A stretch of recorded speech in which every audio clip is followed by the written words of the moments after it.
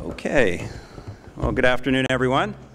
Welcome to CSIS. My name is Matthew Goodman. I hold the Simon Chair in Political Economy here, focused on the global economy and economic governance, and delighted to welcome you all here to CSIS on a Monday afternoon. Also delighted to have our online viewers. We always have a good group as we stream everything we do publicly here at CSIS. Thank you to the government of Japan for sponsoring this event. It's part of a series that we call Strategic Japan, which looks at a range of issues, political security, economic issues in the U.S.-Japan relationship, and we appreciate the support. Allows us to do what we do. A couple of administrative things. First, as usual, please turn off your phones if you could, or put them on mute. If there's any kind of incident, which is unlikely, we can obviously follow me. First of all, I'm your warden, I guess.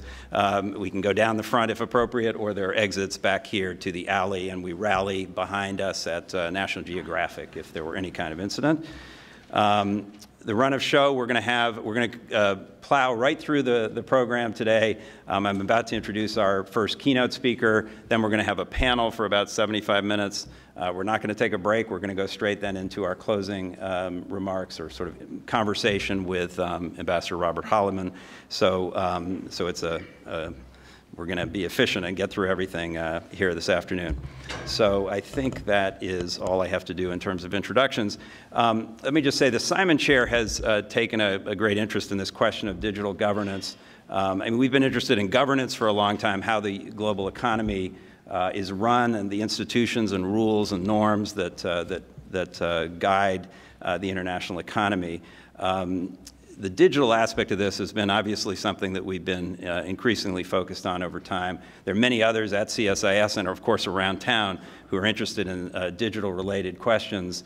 But we think there's still a very nascent conversation underway about the digital governance story, the data in particular, the way that data is going to be collected, stored, used, traded.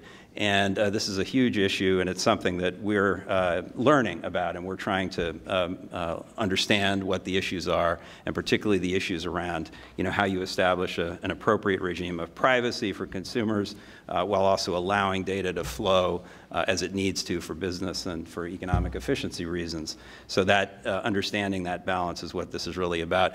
And we were particularly struck in January, and relating to the Japan dimension of this, that Prime Minister Abe, in his remarks at Davos, as I think most people here know, made a pretty interesting presentation that sort of surprised people, because instead of focusing on things that you might have expected a Japanese Prime Minister to focus on traditionally, he actually zeroed in on this question of data governance and digital governance, and he actually said that he wants, in particular, the G20 summit, which he's going to be hosting in June in Japan, to be, quote, long remembered as the summit that started worldwide data governance. Well, that may be a bit of a hyperbole, but started a conversation about an approach to data governance that he wants the Osaka G20 summit to be remembered for. So that caught our attention, and we thought that doing an event on this topic right now to kind of shape, to look at what that means and what it might mean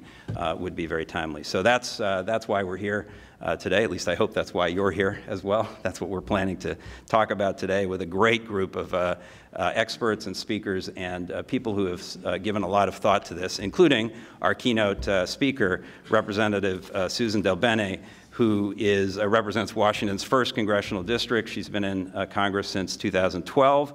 She currently serves on the House Ways and Means Committee, which, as you know, among other things, has a trade subcommittee, which she's also on, and so that's of great direct relevance. She's also, even if she weren't a congressperson, she would be probably here to offer her expertise, because she worked at Microsoft for a number of years. She was the CEO and president of Nimble Technology, a business software company. So she has real business expertise on the topics that we're talking about today. And I think that perspective, that combination of experience and perspective, is going to be really valuable to us. So with that, please join me in welcoming Congresswoman DelBene to the stage. Thank you.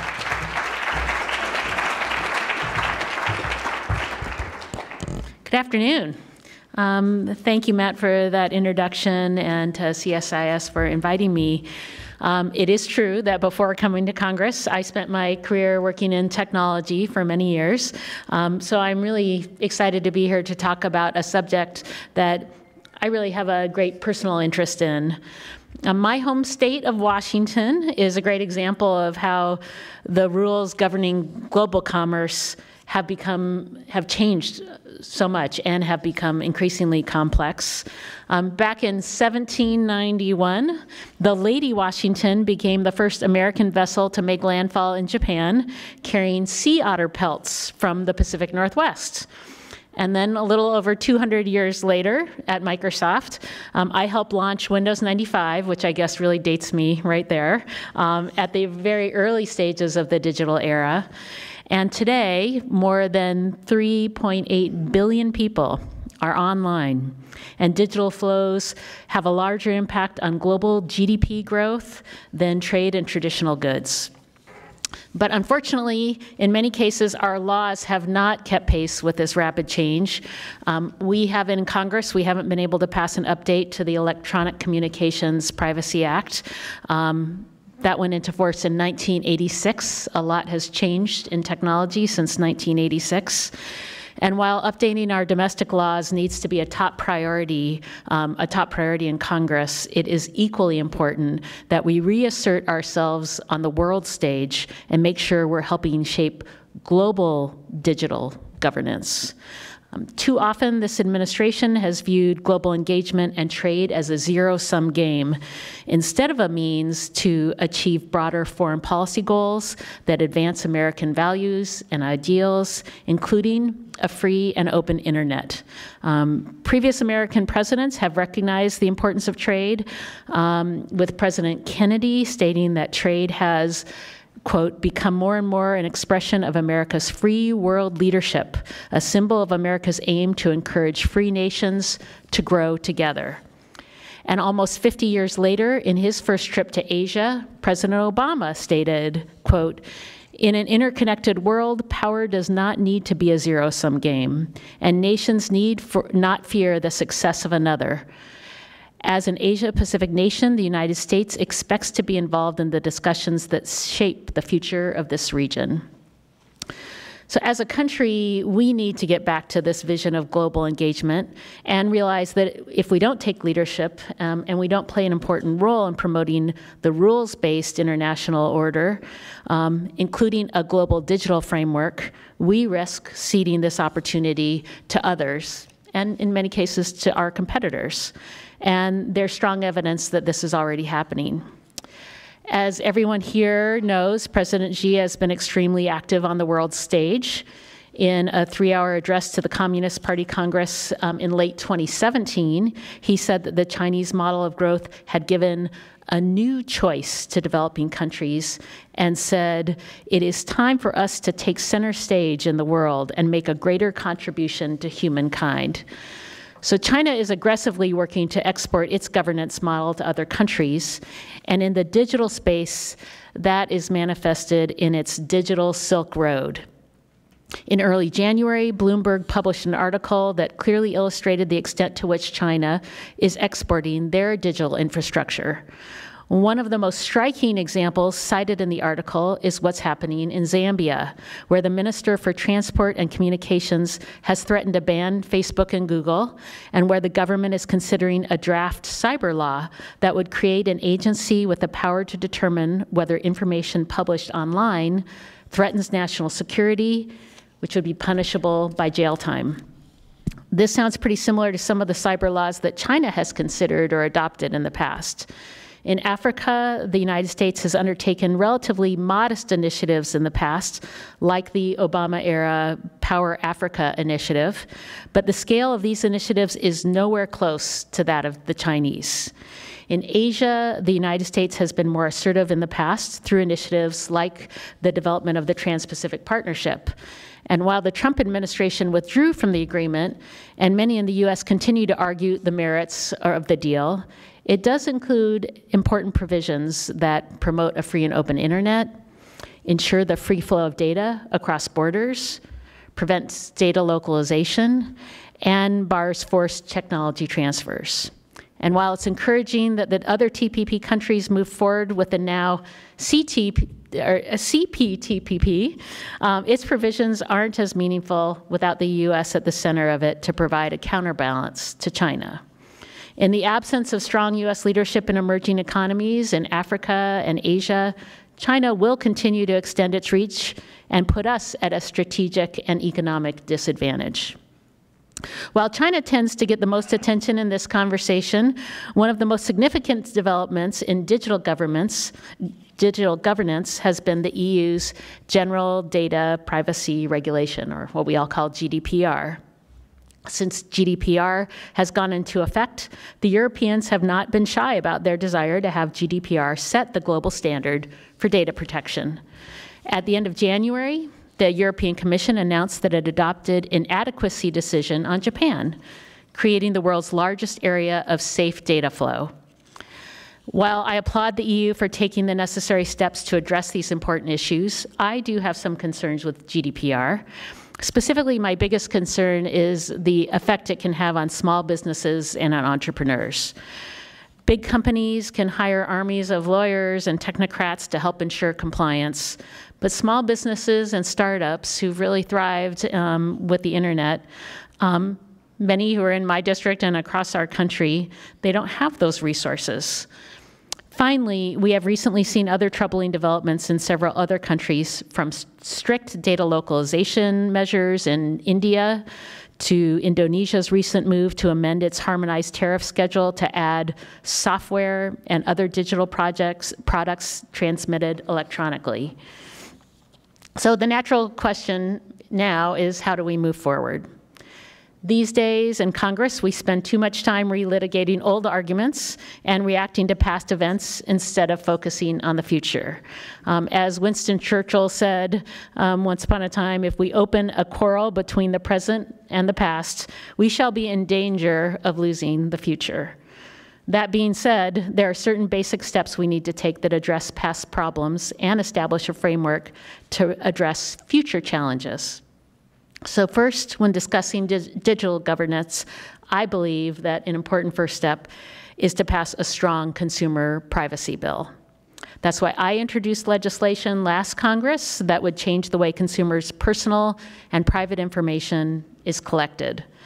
This legislation would help people by ensuring that all users are presented with their company's privacy policies in plain, clear English. Because as we know, when a screen pops up on a website with a lot of confusing language, and when I say a lot, I mean a lot of confusing language, it's easier for consumers to just click OK without really understanding what they're agreeing to. The bill would also require companies to allow users to opt in before companies can use consumers' most sensitive private information in ways the public may not expect. Those companies must disclose whom they plan on sharing that information with and for what purposes that information will be used. They will have to undergo privacy audits by a neutral third party on an annual basis. And there will be consequences for companies that don't comply. The Federal Trade Commission would have rulemaking and enforcement authority. And if the FTC declines to take action against bad actors, my bill would empower states' attorneys general to pursue those not in compliance with the legislation. This will help keep the U.S. And help bring it into harmony with GDPR while avoiding the parts of that regulation that could stifle innovation and potentially put the U.S. startup community at a competitive disadvantage. And from a global perspective, it will also provide our trading partners with an alternative privacy framework to GDPR. Another important step we can take is actively supporting the e-commerce negotiations at the WTO. I was pleased last month that 76 countries agreed to start negotiations to put in place global rules on e-commerce. However, I'm worried that the inclusion of China in these talks could open the door to obstruction and a weakened agreement, since their current digital regime is so radically different from our own. I realize some countries want to include China to achieve critical mass in those negotiations, and some people believe we need to include China to show that the WTO can still produce results. And these are valid points, but addressing these issues and creating a cohesive digital governance structure is really of the utmost importance. And if China can be a constructive partner in those discussions, they definitely should participate. But I think history has shown us that that may be unlikely. Instead, we should be working with like-minded countries to create a high standard agreement, and then work to bring other countries into the fold. And finally, we need to recognize that in order to truly address digital governance issues, we need to go beyond rules and standards. We need to be more active in providing technical assistance and trade capacity building to help developing countries build a digital infrastructure that is more in line with our vision, not necessarily China's. But at the moment, we aren't doing this. We don't even have a functioning export-import bank to help finance the purchase of American technology. If we're able to secure an ambitious high-standard e-commerce agreement at the WTO, we have to be willing to provide developing countries with the resources they need to eventually join the agreement. This is in both our strategic and our economic interests. So while no doubt we have some serious challenges that need to be addressed, I believe that we're up to the task. I'm encouraged that Prime Minister Abe has indicated that a framework for global data governance will be a main focus of Japan's chairmanship of the G20 this year. But the U.S. cannot sit on the sidelines in this effort. In the coming months, I look forward to continuing to work with people in this room to help create a high standard framework to govern the digital economy. Thanks again for having me here, and I look forward to our discussion and questions.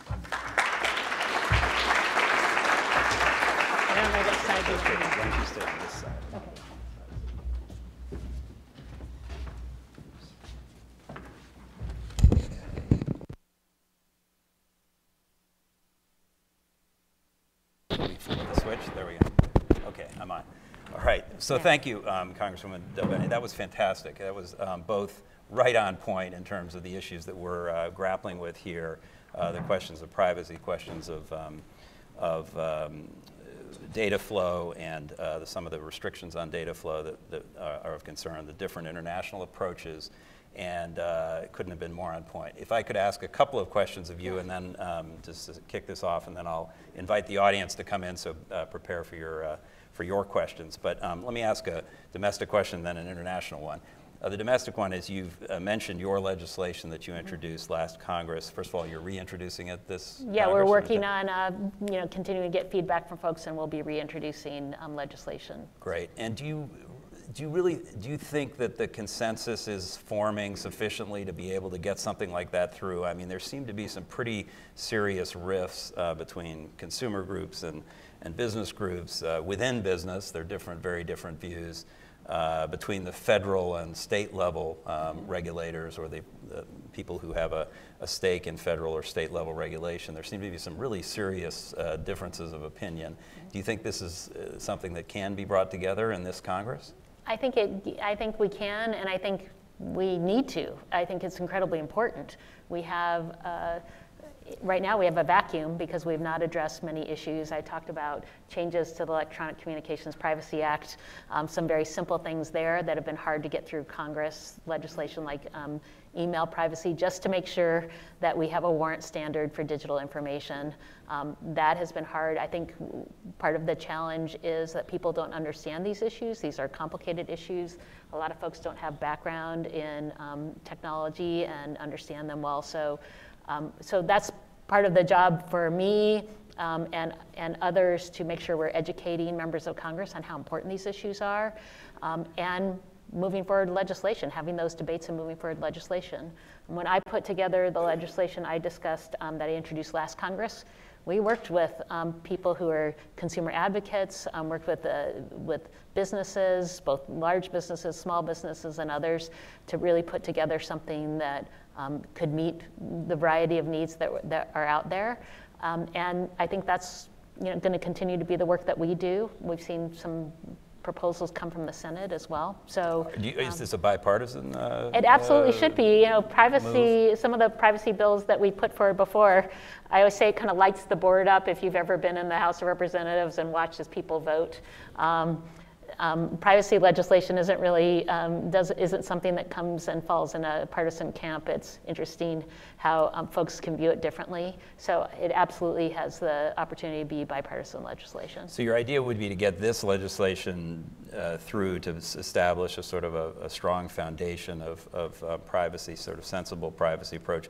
And then you also, your remarks and your background in business would also suggest, that can then be the basis for an approach to business use of data that is consistent with, freer trade and freer flows of data around the world. Is that something that you see actively working on domestically, something that we need legislation or other approaches to promote? Well, I think privacy really helps start that, but really when we look at trade, and digital trade in particular, these issues are going to be established one way or the other. If we don't take action domestically, we're going to end up coming to see there are rules that we have to live by if our business community is going to operate internationally. And so I think it is important that we are engaged and involved in this issue and are showing leadership on these issues. So it's a combination of domestic policy, but also what we do with respect to trade. Do you worry that there's a possibility of the world kind of dividing into 3 or 4 different internets and different approaches to digital governance, with a sort of US-based model, a Chinese model, a European model, maybe a 4th one somewhere? Is that a real risk? Well, that's... It is a risk. I think I spoke about data localization efforts. The architecture of the internet was about having a free and open internet, was about the movement of data. If we start seeing more data localization, that will make it very difficult for that same architecture to work, and people not have the same technologies and the same access that they may have today. And more, we will have different ways, different information controls that are out there. It'll be harder and harder for folks to know what to expect when they are looking for information. And it'll be harder for businesses who are working internationally to be able to, whether it's on the e-commerce side or as service providers or even just news organizations providing information, it'll be very difficult if you have to have a different type of product or service for many different countries. And that's part of what we should collectively try to work to avoid. And is this something on which, and the last question, then I'll bring others in, on which there's a sort of clear stake in our winning this, as opposed to maybe some sort of compromise outcome in which everybody's approach has some weight, and we sort of get everybody around a table and agree on a common approach? Or do we really need to kind of have the U.S. approach to this win for our interests? Well, I think, one, much of the innovation, the development of the internet and the kind of services and products that have come out of that, much of that innovation has taken place right here in the United States. We have so many businesses that are dependent on that architecture of the internet and have been incredibly successful because there's been demand around the world. And we've seen many smaller companies now start to have opportunity to compete globally because of that. So yes, we have, from a economic standpoint, we would have a lot to lose if that changes, just because that's such a strong part and big part of our economy. And we talk about technology companies as if it's just technology companies, but I would say a lot of that digital infrastructure is foundational for many different industries. And so we shouldn't just say this would have an impact on certain technology companies. I'd argue that it impacts pretty much every sector. And clearly that impacts us, but would impact others globally as well. Great. Okay. Well, I could hog the whole rest of the time here, but we have about 15 minutes. The Congresswoman's kindly agreed to give us until 2:45. So if there are questions from the audience, please raise your hand. There are microphones. Wait for those, and please do identify yourself and then ask a question. There's a gentleman here in the second row, please. Thank you. Dyson with the Dutch Embassy. Oh, there we go. I'm Dyson with the Dutch Embassy. I think you make a fair point when it comes to small businesses being more victimized, basically, by the GDPR, whereas big companies can just hire a big law firm and defend themselves. So I was wondering, how do you plan on coming up for these smaller companies in your proposed bill without setting the bar just lower than for big firms? Well, part of what I think that we've looked at doing is, one, making sure we kind of have the body that is going to be setting the rules. In my legislation, I talk about the FTC doing that, being able to set that standard, making sure that we have audits regularly so businesses are able to provide those, and those audits would be with a neutral third party so that there is someone checking regularly, and a business can then go back and say, hey, I've been audited and I am going through the process and complying. But we need to make sure that consumers have a voice, and in our legislation, I've talked about states' attorneys general being able to enforce on behalf of their states. And so it would be a combination of FTC, states' attorney general being involved, and the auditing process to make sure that our businesses are complying.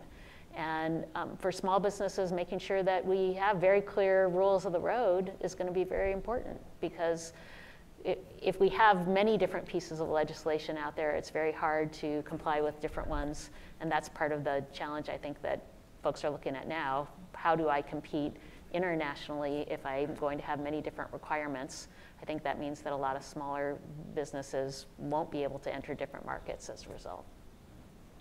Okay, I think there's a woman back there. Yep, right there. Right, no, keep coming. Yes, this woman here. Yep, thanks. Sure. I'll stand. Okay, sure. Hi. Hi. Okay, Melissa Edie from the Embassy of Japan. Thank you so much for your presentation. I just had a quick question.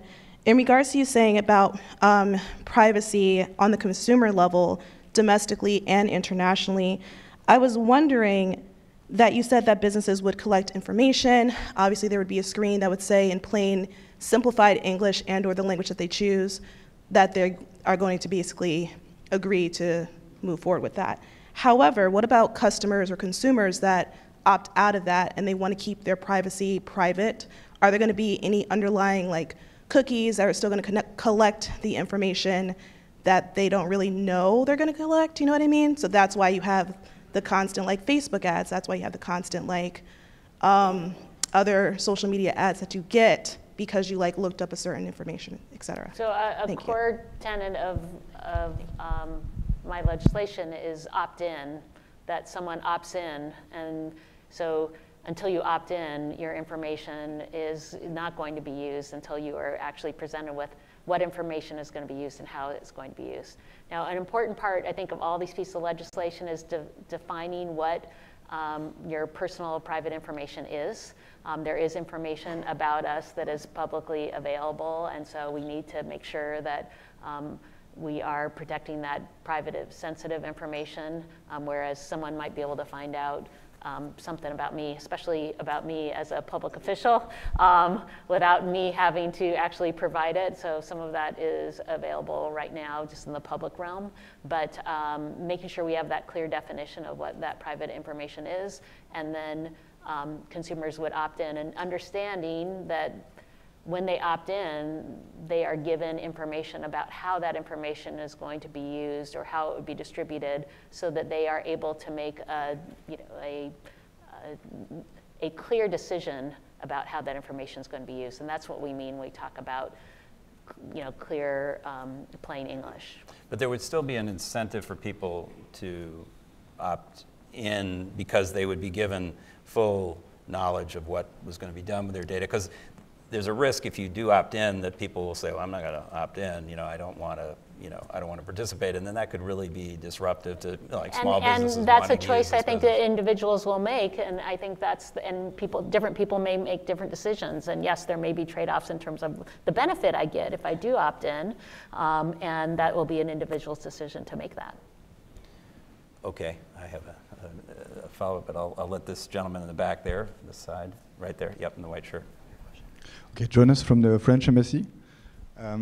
Do you think taxation and especially raising taxes on global tech companies should be part of this discussion on the regulation of the internet, the global regulation on the internet and technologies?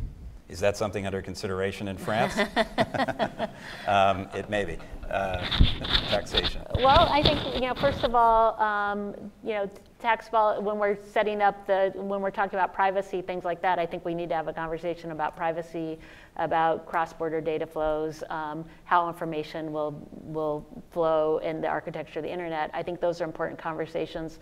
I do think that tax is a separate discussion because, and I think as we look at, there's even been talks of any types of tariffs or duties on digital trade, and something, again, that if that becomes part of the process will definitely impede some of and have an impact on business activity in a lot of areas, and maybe people won't enter markets in that way.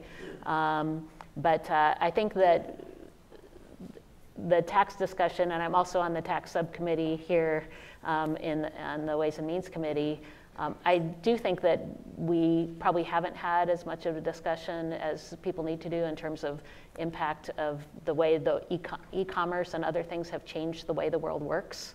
One big issue in the United States for a while was collecting sales taxes on e-commerce transactions and this idea of physical presence. So there's still a lot of conversation that needs to happen there, but I think they are important discussions, but separate discussions. The principle of no taxation of digital trade was embedded in TPP, and I believe extended in CPTPP, and it's also in the USMCA agreement as well, I believe, if I'm not speaking out of school. I think it's in the US-Canada-Mexico agreement as well. And so that is a standard that the U.S. has, tried to support. Absolutely. And I think you're going to see an impact if there are fees or tariffs or taxes put on there, that will definitely impede a lot of digital trade. Right. Okay. Other questions? This gentleman here, and then we'll go back there.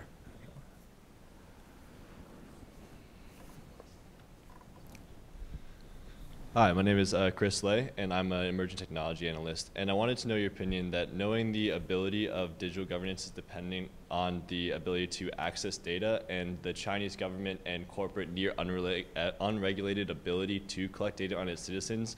Do you think that the EU and the United States focus on protecting consumer data from being shared is detrimental? Instead, we should focus on the regulation of how that data is used by collectors? Well, I think protecting data is important, and I think making sure that we are protecting how it's used is also important. I guess I'm not quite sure that those are necessarily in opposition to each other.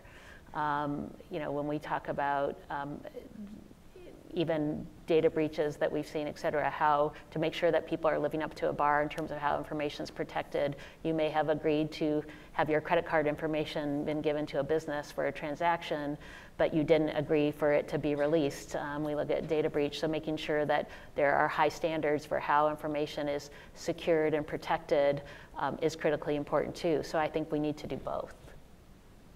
Okay, that gentleman's been patient over there, and I'll maybe let one other question after this, if you have one. Hi, Brett Fortman with Inside U.S. Trade. You mentioned China's inclusion in the e-commerce talks in Geneva that are set to formally launch this month. Is there a timeline for the completion of those talks, and how could the U.S. move forward if it decides that China has been obstructing the talks, or if its ambition is not up to snuff? Good question. That is my concern, is making sure that we have a high standard and that we are able to move quickly on that high standard and then bring other countries in. So when the announcement came about a month ago, China kind of came in at the end and was part of that. And my concern has just been that that would potentially slow down that process or lead to a weaker agreement, because it is important that we move quickly and that we have a high bar, that when we set that high standard. We have 76 countries who are participating, so it's a lot of folks to bring together in any case. But I am concerned about it being slowed down or us having a very low bar for agreement. Does that suggest maybe we should be pushing, these plurilaterals, pushing out from USMCA, from we're probably not going back to TPP anytime soon, but if we use some of these other plurilateral mechanisms, if we can't get China to agree, is that something that we should be pursuing actively by working with 3 or 4 or 10 countries as opposed to 76 to try to advance? Well, I think that was, obviously if you have less, you're able to potentially come to a high standards agreement that you can roll out. And so that definitely would make it easier. Right. And, but we should still try the multilateral or the broader. I think multilateral is fine. It's just we got to make sure that folks are active participants and are trying to create that high standard, not trying to weaken it or slow it down. Okay, there was a lady over there.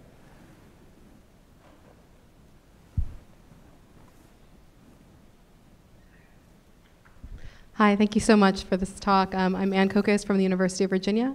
And my question is about how the US presents this alternative model of data governance when we see the European model emerging and the European and Japanese models emerging, the Chinese model emerging. But as someone who looks at China, there's a lot of attraction to a lot of countries to this kind of cyber sovereignty model of gathering data, using it for social control, for social governance, as well as for the protection and development of local industries. And it seems at this point the U.S. model is less attractive for export.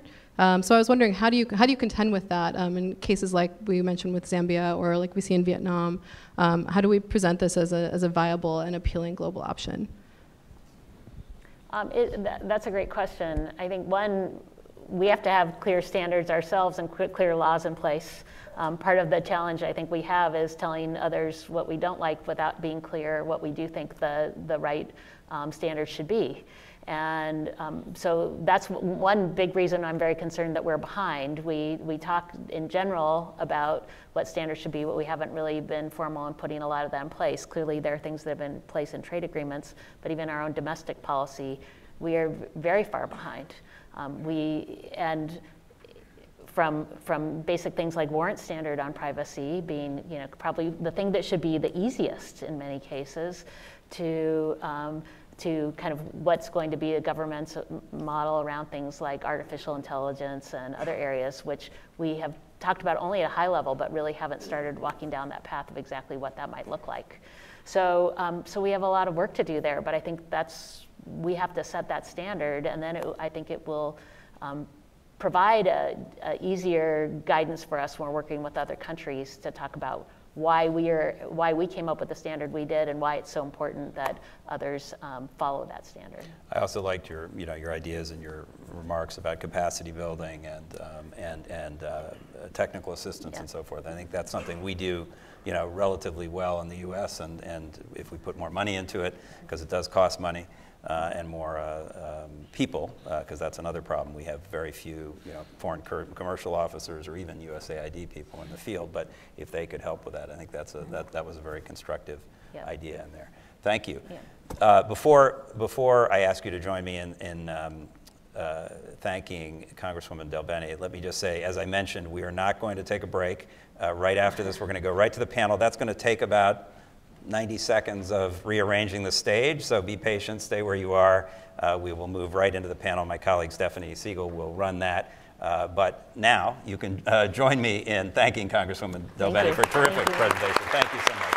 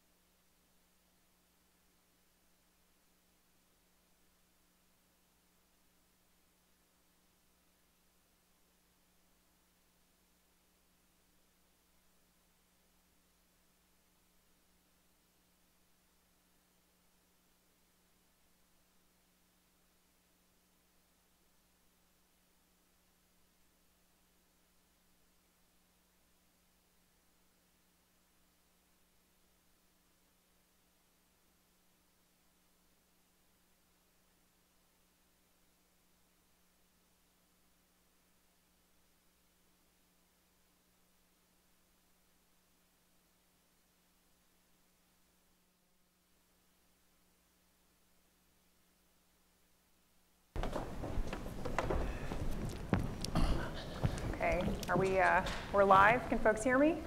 Great. I had this image of an Indy 500 pit stop, and I'm wondering if anybody is actually timing how long it takes for us to do the stage changes here. But I think we did okay, 90 seconds or so. Well, good afternoon. I'm Stephanie Siegel. I'm a senior fellow here at CSIS and deputy director of the Simon Chair in Political Economy. It's great to see so many people here. It's great to see the sort of interest that we're seeing at CSIS across Washington and globally in the topic of digital governance. The name of today's event, starting off with the comments from Congresswoman DelBene and now continuing on with our panel, is Digital Governance in the Pursuit of Technological Leadership. So explicit in that title is the link between digital governance, technological leadership.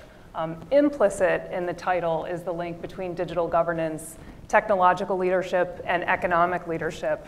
And it's really this understanding that the rules that are being set now are really setting the stage for the rules of the 21st century global economy and beyond.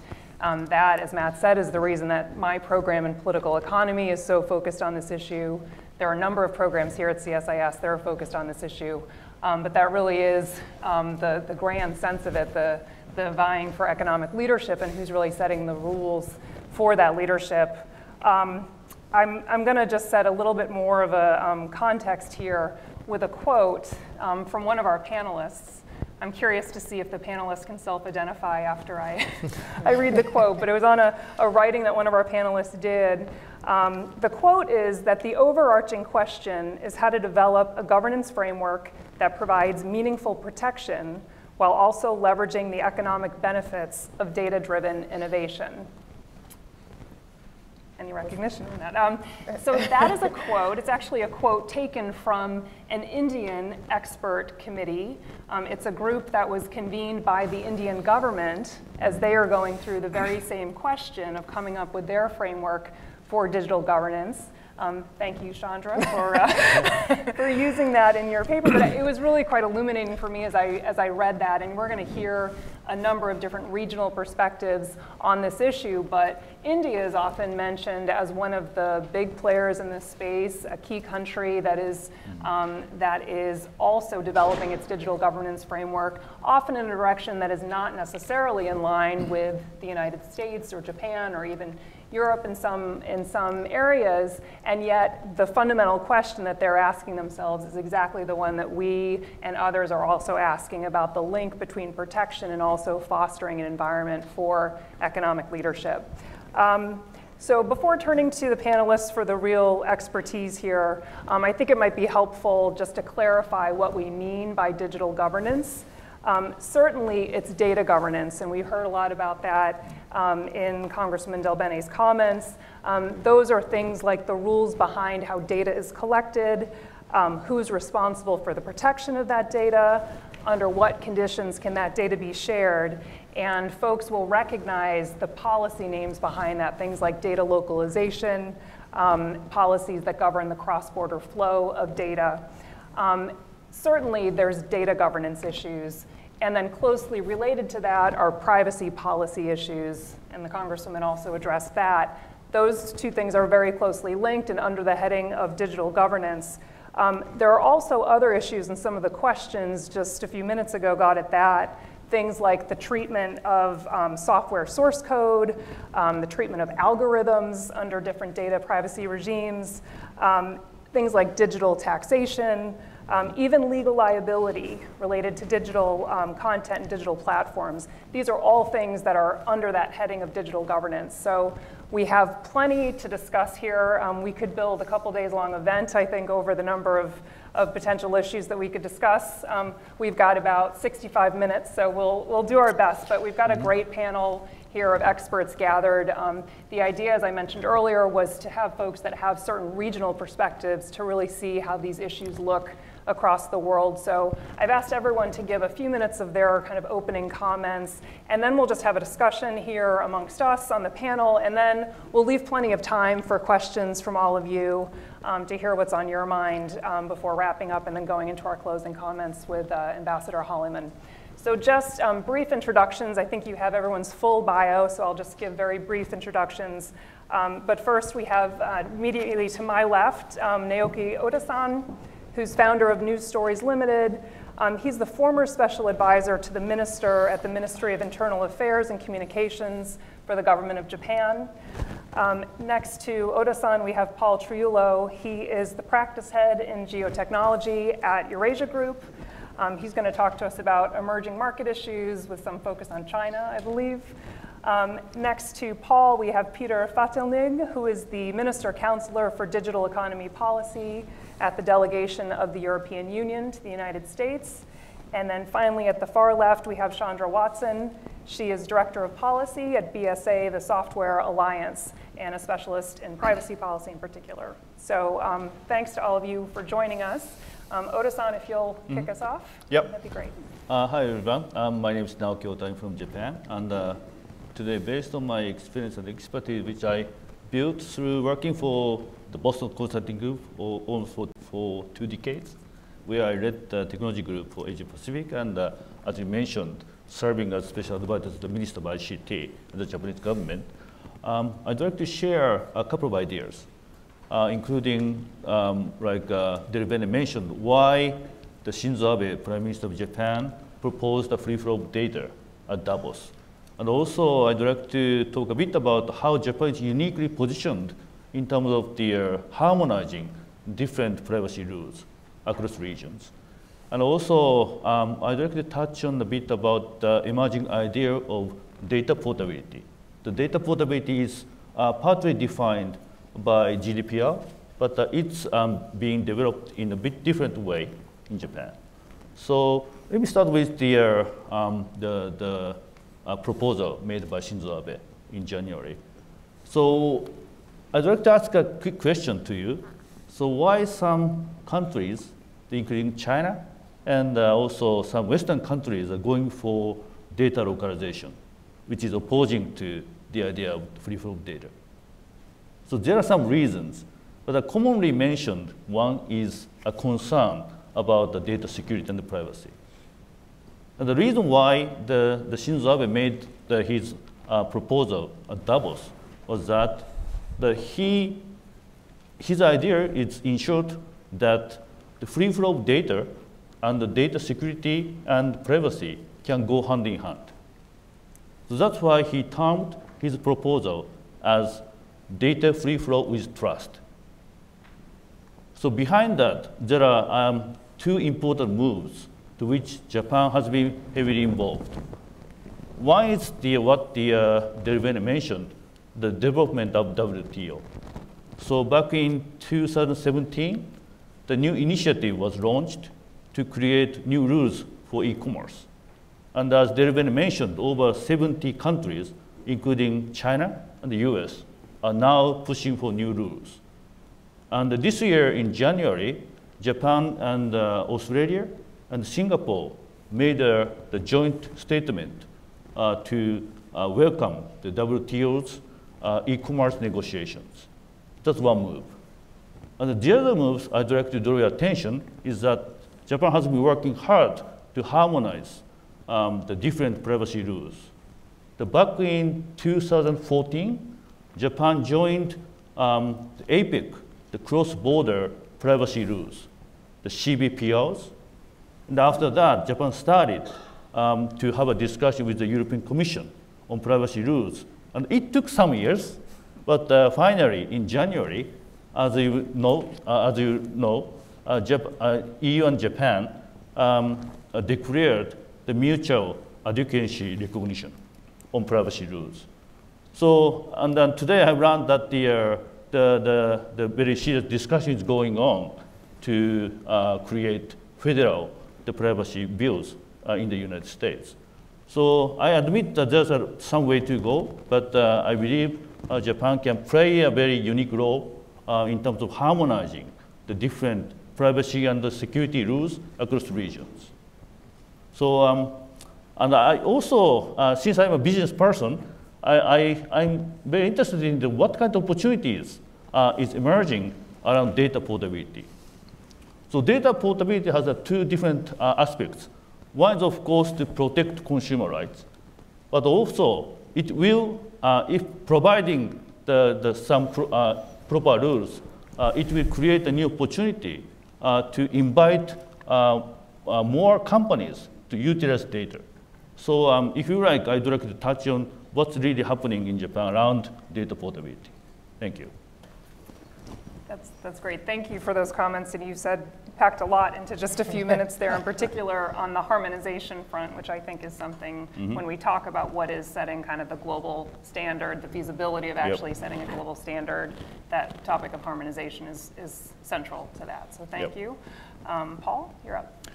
Okay, so I think there's already been a lot of discussion about China here, so I think I'll just try to give a little sense of where China may be on data governance, and then we can talk about some of the other countries that are looking to the China model, as some people just talked about. So I think it's important to step back and say, where is China on this spectrum? And have to keep in mind that it took the EU how many years to come up with the GDPR, right? It was a long process, very long process. So China really began this process, you could argue, in around the 2016 timeframe with the passage of the cybersecurity law. So I think coming out of that were a couple of important pieces of legislation. One was implementing regulations. One was around cross-border data flows and data localization. So these issues the Chinese began to really study. My sense is that they underestimated how difficult this was going to be, okay? So in the last 2 years, for example, there's been a lot of discussion about how to do critical things like define key pieces of that legislation, like who is a critical information infrastructure operator, and who's going to be actually held responsible for some of the provisions in the law. And then there's a very general provision in the law about data localization, which again hasn't really been implemented and hasn't really been enforced yet. And so if you look at where China is, it's really in the process early in the process of trying to come up with a data governance regime. So last year really was a huge focus in China on data governance. I was in China 5 or 6 times last year, and every time there was a conference or a meeting about data governance. And the Chinese are still looking to things like the GDPR, looking at the FTC. I just was up last night reading an article about some of the consent provisions, for example, around in GDPR and how that differs from the US approach. And then China has, in the last year, come up with a new personal information security specification, which is a non-binding specification, a standard that is going to be used to evaluate companies and how they deal with things like consent, but it's non-binding. So, and then there's a lot of talk in China also, for example, about things like the CBPR and potentially an adequacy agreement. Of course, now there's you get a lot of chuckles in the room when you hear about China being judged adequate on this. But I think the point is that they're still grappling with how to come up with a data governance regime. There's not a long history of data privacy and concern about data privacy as there is in the EU, and there's not a lot of lawyers that are steeped in issues like data privacy. And so I think within China there's a huge dialogue and debate going on. And over the last years, I mentioned there's been this big focus on privacy because there's a huge, for example, market in China for people's data. So I think 85% of respondents in a recent FT survey said that their data had been sold somewhere online and had been out there. There's a robust black market. So the authorities in China right now are focusing on, for example, cracking down on sort of this black market in personal data. So that's one factor. Now I think what's happened since China has begun this long process of developing its data governance regime is a whole lot of other things have happened. So there's been a lot of course, concern around things like the social credit system, which we can discuss. There's also, since 2016, now we're in the AI and 5G era, for example. So I was in Barcelona last week, and of course, these issues were front and center in every discussion around 5G and AI. And then the other, I think, really important fact you have is that Chinese companies like Alibaba and Tencent are going global. And so now their approach to data and handling of data are coming under a lot of scrutiny. And so, and particularly in the EU, this is going to become a big issue this year.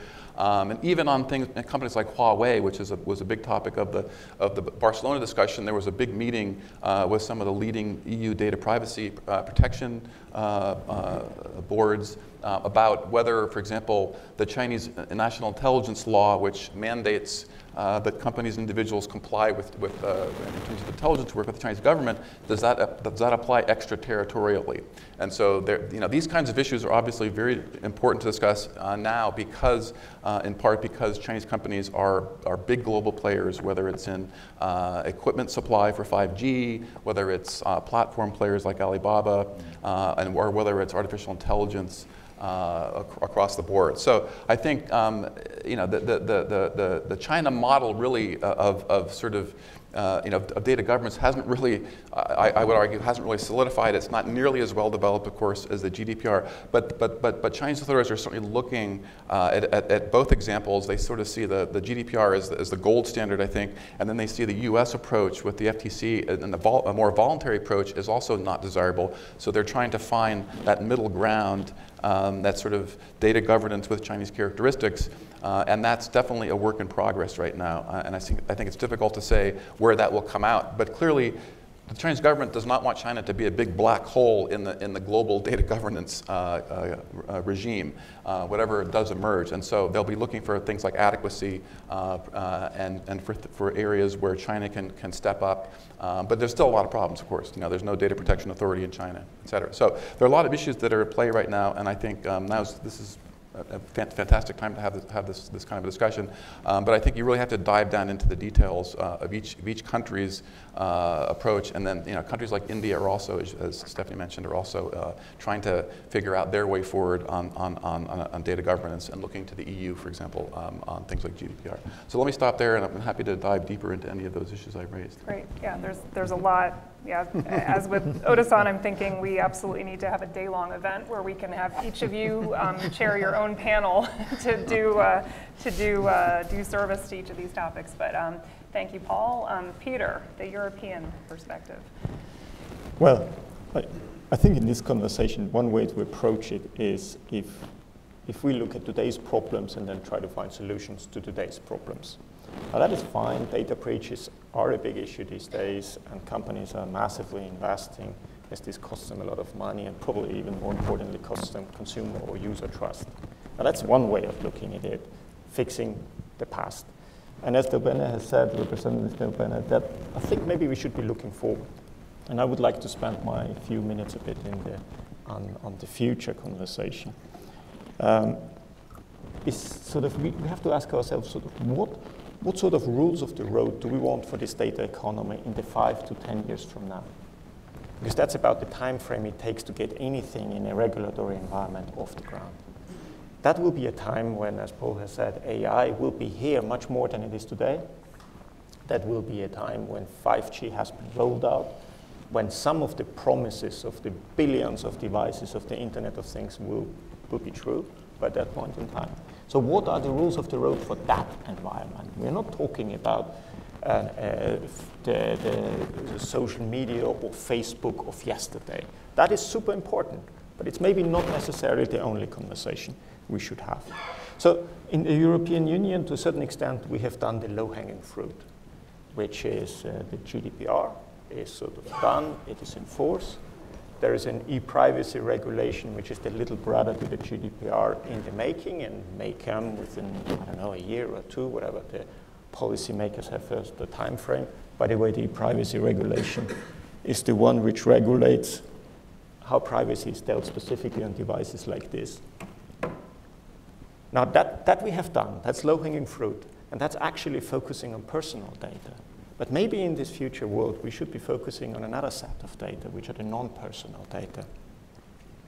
So this other category of data, which is open data, business data, scientific data, data from our healthcare system or transportation systems, these are non-personal data in most of the cases, or pseudonymized or anonymized data.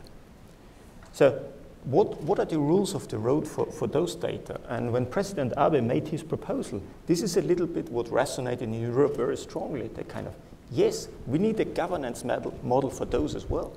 And there, I don't think the policy disagreements are as strong as they may be on personal data, because personal data are linked to values.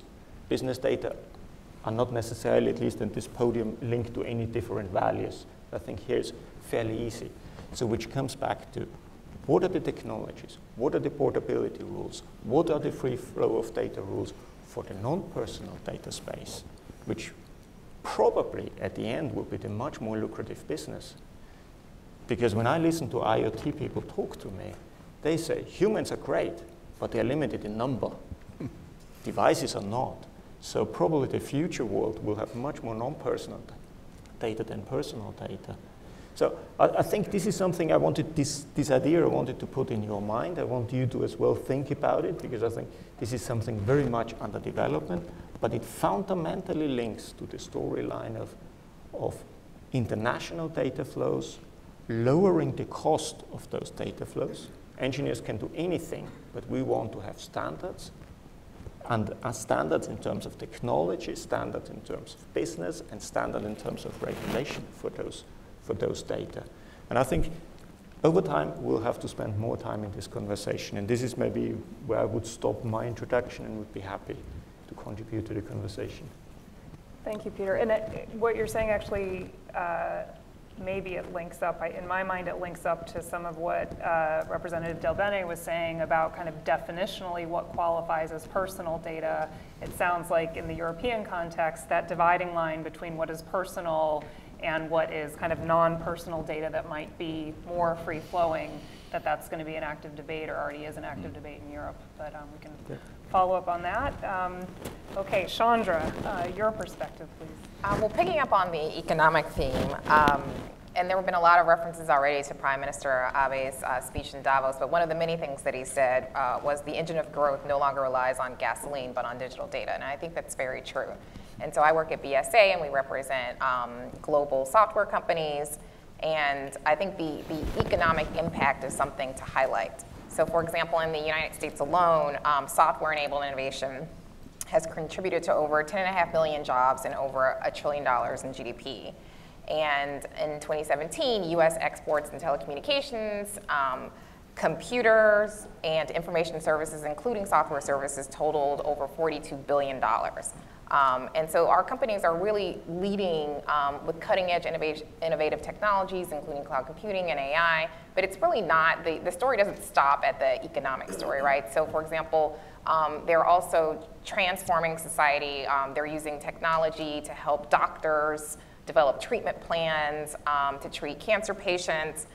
They're making products more accessible for people who are disabled, including with visual impairments. And so this is, I think it's important to recognize the type of technology when we talk about digital governance and the impact that it's having, because I think we need to understand the incentives for actually ensuring that that data does flow appropriately. And I think there are a lot of shared goals here. So for example, we want to harness data so that we can deliver these really valuable products and services, but at the same time, we want to protect that data, and we want to make sure that it's secure. And we also want to be able to transfer it globally, because these are not benefits that are just for the United States, they're for every country all over the world. And so when we're looking at this, it's a very interesting discussion about the intersection between privacy and security and innovation and globalization. And so we've hit on a lot of themes today, but I think the one word that I would focus on is actually interoperability. And the real question for me is not necessarily whose rules do we adopt, but almost the contrary, which is, no matter what your domestic situation is, how do you make these different systems interoperable? And so, for example, there are 3 ways that you could do this. There are more, but I'll highlight 3. And the first is part of what Congresswoman DelBene was highlighting with respect to trade. So whether it's a bilateral trade agreement, whether it's a multilateral trade agreement, looking at that discipline to address data-related market access barriers. And those show up in many different forms.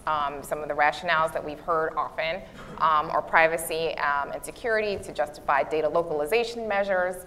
And those may be measures that require local computing facilities or infrastructure or data centers to be built in country. They may require the storage of data in that country for a copy of that data to be stored in the country. They may prevent the export of that data out of the country. And so they manifest themselves in different ways. And we've seen this occur in China and in Indonesia and in Vietnam's new cybersecurity law and in Russia. And so data localization is a real challenge. And along those lines. We talked a little bit about standards. We've seen country-specific standards imposed, and particularly with respect to cybersecurity, and so it's another data-related market access barrier.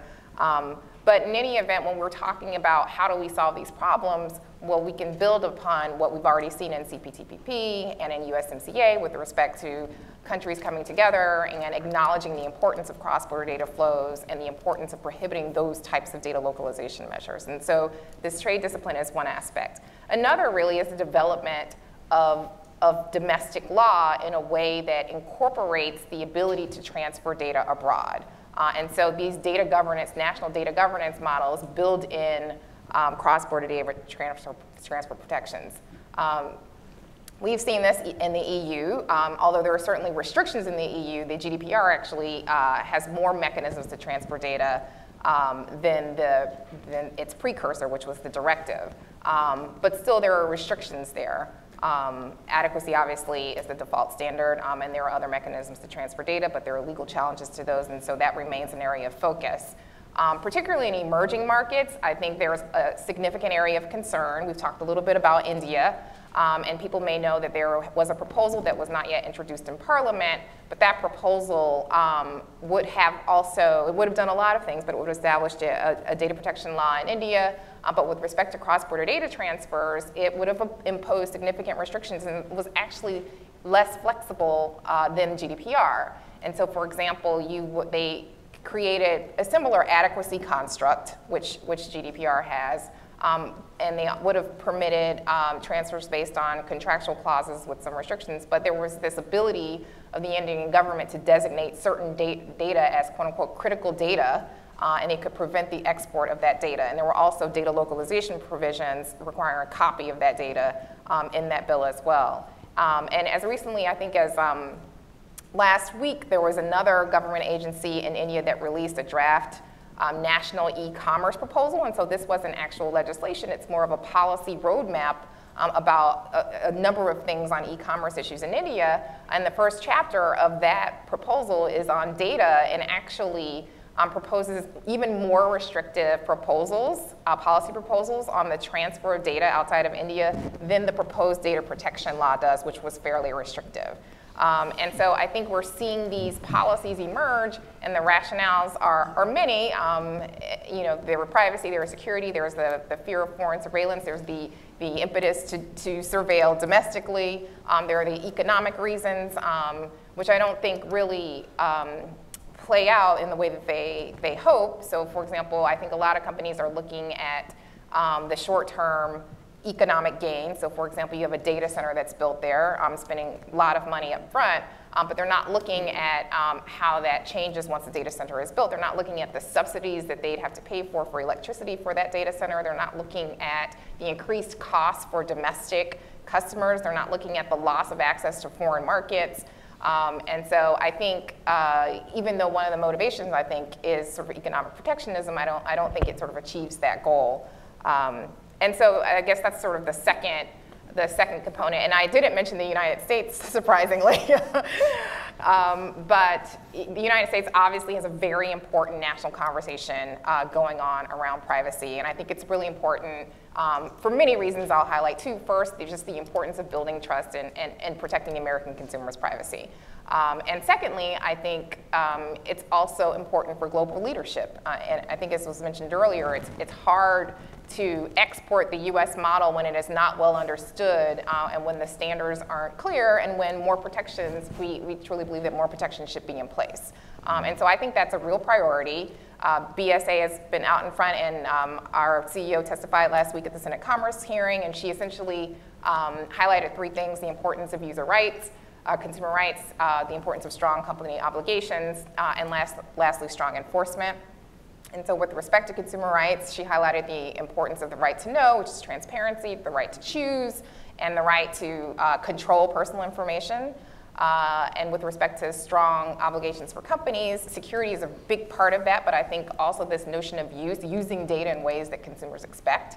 And so you can't just rely on notice and choice alone. I think everyone understands that that's not enough, that companies need to do more, and how they use that information is really important. And last but certainly not least is having a strong enforcer at both the federal and state level. And so those are really key components of what we think would be important protections in a domestic law, but that domestic law also sends signals abroad, and I think that's something we can build upon to have these conversations about interoperability. And so that's with respect to the domestic regimes. And lastly, I'll just say, you look at sort of trade agreements, you look at these domestic policies that countries are developing. And the third thing is there are things like the APEC CBPR system, which is this voluntary framework, but it's backed up with enforcement agencies from all over the APEC region. And this is a project that's grown over the last several years. It now has 8 participating economies. And they actually just wrapped up meetings last week, and it's just yet another example of how you can create another space for data governance and for trust among countries or economies that have very different domestic regimes, but the whole premise of that regime working is to make them interoperable. And obviously, we have Prime Minister Abe's free flow of data framework, which we will want to hear more about, and so query where that falls, but it's yet another avenue of getting together and figuring out, whether it's industrial data or personal information, how do you protect it and how do you allow it to flow in a way that ensures innovation, but is just also protective of people's privacy. Great. Thanks to all of you. I think I'm now kind of questioning what direction to take this in, because there's so much here to dig into. It is about 3:15 right now. We're going to spend 15 minutes or so with some questions here, and then we'll leave time for you.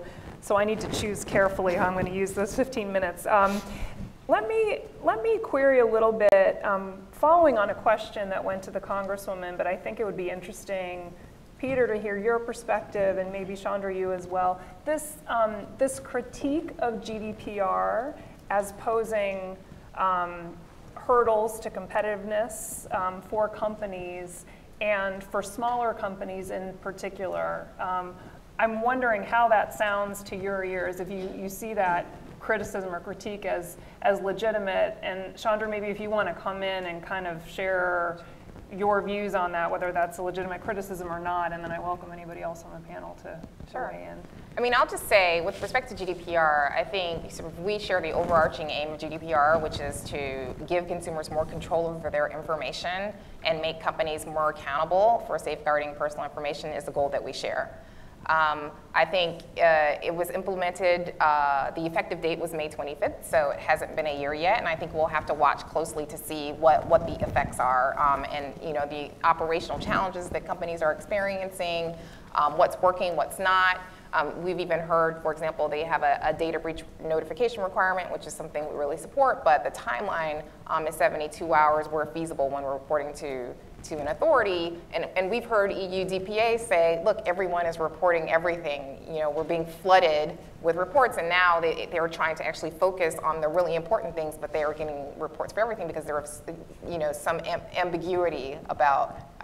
I forgot that you were sitting next to me. I just wrong order. There was some ambiguity about those reporting standards, right? And so, and that's EU DPAs just sharing information, and so they've said, look, don't report everything. So I think the DPAs are figuring it out, I think the companies are figuring out, and I think we'll just have to watch that space a little closely. With respect to small business in particular, I think, it's just a different system, and it's an EU civil code system, and there are a lot of administrative requirements, and I think that's part of the reason why you've seen companies just pull out of Europe because they didn't want to address those things. But I'll also say that a lot of our companies provide cloud computing services, and those services actually enable small companies to comply with laws like GDPR. And so I think there are two sides to that coin as well. Yeah. Peter? I think, I hope at least it goes without saying that when we crafted the GDPR, we were thinking about innovation, startups, small firms. I mean, it took the better part of 10 years to make it happen, so that was part of the narrative. But I'm not going back into that. I think we have to differentiate here between two notions. The one is risk, and the one is the sort of small firm. Now, in the GDPR, you will find certain exceptions which apply to certain type of companies. But don't forget, Cambridge Analytica was an SME, was a small firm, posing a huge risk. So company size is no measure for the risk in this new data world. So therefore, we have to be a bit careful. I agree with all we say, but as you say, Paul, the devil is in the detail. When you have to put the pen down, it's like, have we considered this? Well, yes, small companies can pose a risk. The European economy is 23 million companies, of which more than 99% are small and medium-sized companies with less than 250 people. So we talk about the large majority of the economy, which generates a large chunk of the GDP and has 2/3 of the employment. So we did pay attention to them, and I don't think what we have come up with is an extraordinary burden on their work. By the way, talking about burden, Representative DelBene was talking quite casually about, for SMEs, this is going to be super life here in the US if there is going to be a federal privacy regulation. And then she pointed out in another part of, there will be annual reviews by external organizations, there will be FTC and private right of action enforcement. That sounds like bureaucracy to me, frankly speaking, That's cost for a company. So we also have to be sort of a bit honest with each other in this conversation. This is not going to go without effort. It's not going to be free lunch for everybody and easygoing. No, this will be a fundamental change of the rules if it happens in this country as it was in Europe. And it's a fundamental change for the better. That was the idea, and that's also what is playing out right now. And this answers to your question of, if you make a change, a fundamental change, whether this is taking place on the 26th of May 2018, or a few months later, or a year later, doesn't matter. Because what you put is you put the whole economy on the road for a change which makes it fit for the future. That was the idea. So dates, individual dates don't necessarily play a role. And this is why you see the European Data Protection Board, coming up now with regulations, because they also figure things out while they're walking that way. Right. Oh yeah, it's an ongoing process. And I would just add, I think on interoperability, I meant to mention interoperability, of course, it's a great word, but I think that things like Privacy Shield and these other measures are attempts to bridge some of these differences in legal system. And I think, again, this is the same discussion that's happening in a place like China with radically different, one could argue, legal system and legal enforcements and legal remedies. But there's still a lot of work going on to understand what interoperability would mean with Europe in particular and also the US. And at the same time, a lot of data is flowing across borders. And so part of it is sort of learning from experience and then figuring out a framework that will continue to allow that data to flow. So I think the search for interoperability is probably the sort of watchword in some of these big areas, like big countries like China and India and Russia too is in the mix here, because the governments there realize again, they don't want to cut the country off from the rest of the world in terms of data, but we're in this kind of game where now where everybody's searching for the best way to do that interoperability, whether it's through a trade agreement, whether it's through a bilateral agreement, or whether it's through something like Privacy Shield. So there's a lot of searching, and there's a feeling that we've got to get this right before things like 5G and AI really take off. Right. And actually, before we switch off of this topic, I wanted to go back, and before we switch off GDPR, this idea of adequacy, the determination of adequacy. I'm wondering, Peter, if you could talk, kind of at a general 25,000-foot level of what is it that the EU actually looks for in terms of determining adequacy? What are the principles or the tenets behind it? Well, the concept of adequacy is, I think, a very elegant way of trying to find partners who have a similar regulatory regime, but not necessarily exactly the same. So that's, as the word kind of suggests, and that word comes, they have an adequate level. Now, in this process of adequacy, we went through once, because right now we have essentially, there are a couple of other, but they're not necessarily as different as the one from Japan. So I think that was the real big example where both sides learned how can that process work. Sort of what are the rules there, and essentially is the elements. What are the rights afforded to the individual? Is there to be the right for information? Do you have the right, for instance, quite interesting, the right to be forgotten is maybe a unique thing. It's not necessary to have it in all the ones where you will find adequacy. So the rights afforded is one block. Another huge block in there, is there a practical way to enforce those rights? So how are they working? Is that right accessible? This is another thing. So are the mechanisms there? It's not just the right on the paper. Are the structures behind it? This is something, for instance, we see with the privacy shield. This is one of the issues there. You may have things on paper, but if they are not exist in reality, they are of little value to the consumer and to the businesses. So it's essentially the chapters, I would almost say the chapters you find in the GDPR or the main lines you find in any privacy legislation or principles around the world. Do you find them again, and to which degree are they encoded and enforceable, those rights? And there's probably not much more, because it will have to come down at the end of the day to a one-to-one checking. And this is what also my people at headquarters tell me.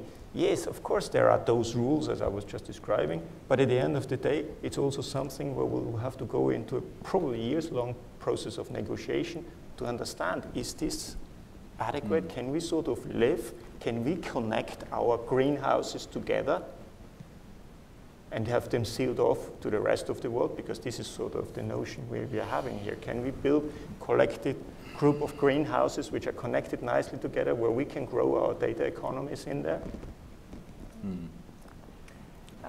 That's very helpful, and I actually want to turn now to Naoki as far as, I mean, Japan's in this unique situation because, one, Prime Minister Abe's leadership, but it actually is party to EU-Japan agreement, where it's subject to this determination of adequacy. Yes. It's also a member and a leading member of CPTPP and a member of CBPR. And so can you talk to harmonization, Japan's experience with harmonization, and specifically as relates to those two trade agreements? Well, so having had the adequacy recognition with EU, amongst the business leaders, there are general concern about operational challenges, of course. But when I talk to business leaders in Japan, they see the data monopolies more problem than having operational challenges. So they believe the kind of rules like GDPR will open up opportunity to them, rather than adding additional costs. That is, data monopolies is the bigger challenge. Well, that's a perfect lead into my next question. Talking about personal data in Japan, there is an estimation that more than 60% of personal data of Japanese people are going out, mainly to GAFA. That really concerns business leaders. Only 60. Only 60? Yeah, 0.60, yeah. Well, I think this is related to a question. It didn't come up explicitly in the Congresswoman's comments, but another issue that is very much at play in the United States with some of the proposals out there is this question of monetization of data, or I guess it's the value-ize the data. And one metric to address this issue of data monopoly would be how do you actually figure out a way to assign a value to that data? So I'm wondering, actually, this is for any of the panelists, as far as the possibility of assigning values to that data, the wisdom of proposals that would actually have technology companies assign some sort of value to data. Is that feasible, and is it wise, whether we're talking about the US context or globally? Is this something that can be done and should be done?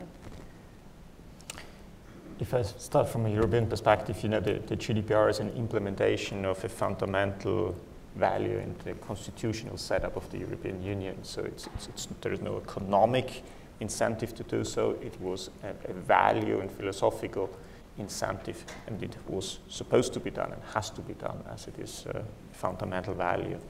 So therefore, this notion of assigning an economic value to it was never part of the conversation. So it's part of the constitution, so you got to find the implementing rules for that constitutional element. That's the GDPR. I find it personally very, very interesting, and we are curious on how this is going to work out, because I think it's an interesting concept.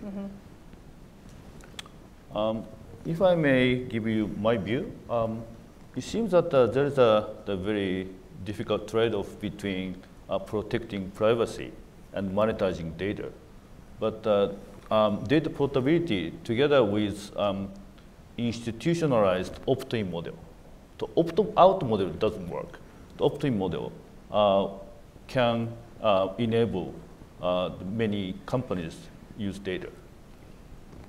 There's a concept in Japan called data trust bank, and the private sector will authenticate an institution to use data with opt-in that they got from the people and the full control over their data. That's still work in progress in Japan, but will open up opportunity to break up the trade-off between use of data and protecting their privacy. Yeah, and in that model, just to clarify, that model is one where it's the consumer that has control over the data as opposed to whomever they're giving the data to. But there's also a concern that a lot of these services that GAFA provides are free of charge, and so if somebody opts out of those, then in some cases the question is, should they be then allowed to have benefit from the service? So I think that's there's a lot of discussion on that, both again in EU and China and the US, about how do you, if somebody does opt out, what do you do about that? Should the companies then be able to say, okay, well, if you're opting out, then we're not going to, you don't have access to the service. I think the other thing is that in terms of the monetization, I mean, there's a lot of talk about, and there's a lot of data, for example, personal data that's anonymized, but then is used to train AI algorithms, right? And so you could almost, that seems like a different case where somebody, again, is sort of opting in and saying, well, for the greater good, I'm going to allow my personal data to be used. Now, should they be compensated for that? That's a good question. But there's a whole category of data that where the benefit is sort of, a general benefit to the society, whether it's training AI algorithms to do diagnosis, whatever. And that's a different sort of category of data. And there, maybe I could see some discussion about whether people should be compensated. But for sort of personal data that you're giving to social media platforms, I think that may be less relevant. Chandra, do you want to weigh in on this? Yeah, I mean, I think this issue has come up in the context of, so for example, there was a California privacy law passed, the CCPA, and there was a provision, it requires you not to discriminate, but then it says you can. It has this phrase, if it's sort of the differing price or level of service is reasonably related to the value of the consumer's data to the consumer or something like that. And so it comes up there, and I think there's just been a challenge in understanding how does a business determine what the value of that sort of individual piece of data is, and to the consumer versus to the business. So there are a lot of questions about what standards you apply there. I think it also came up in that context because the way the California law is drafted is it targets the quote-unquote sale of data, which is defined broadly, but so when you're talking about an actual sale, at least there's potentially something to compare it to. Query whether that actually works when you get outside of that context, which is hard to understand even in that context, in a broader context. How would you apply that regime? So I just think there are a lot of important issues to consider when evaluating it. Okay. Let me see time-wise. Okay, I will keep to my promise and turn the questions over to all of you. We do have microphones here. Would ask that you raise your hand. The microphone will find you. If you could just state your name and your affiliation, and then we'll go from there. Any questions? Oh, we have one over here.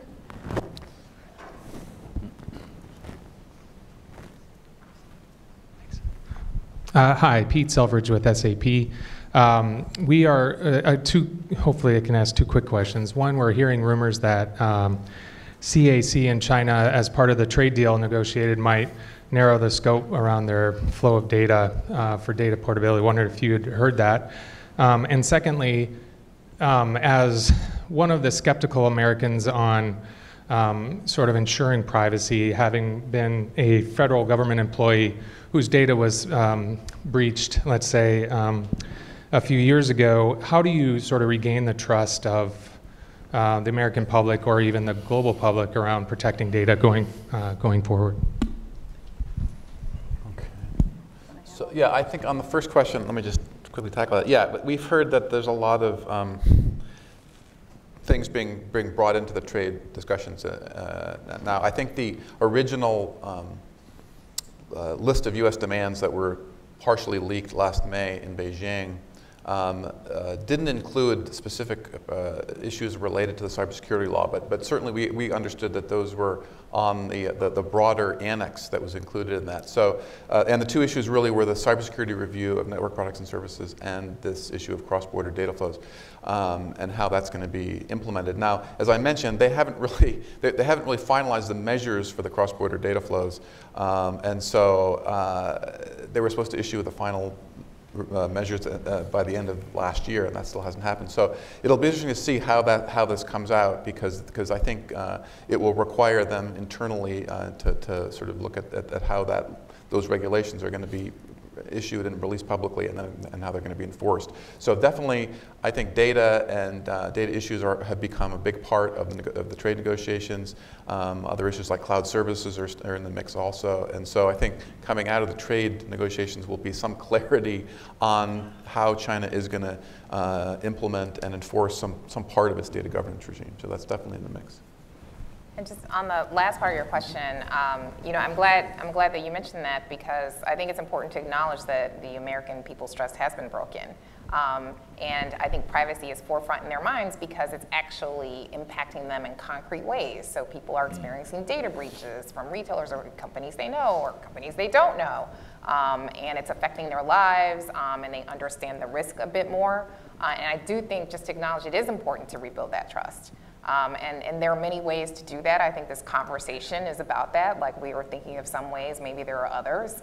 But first and foremost, I think they need to keep the promises that they make to consumers, which is existing law, right? So the FTC enforces a law that requires you sort of not to make unfair or deceptive practices. And so that's part of the deception component.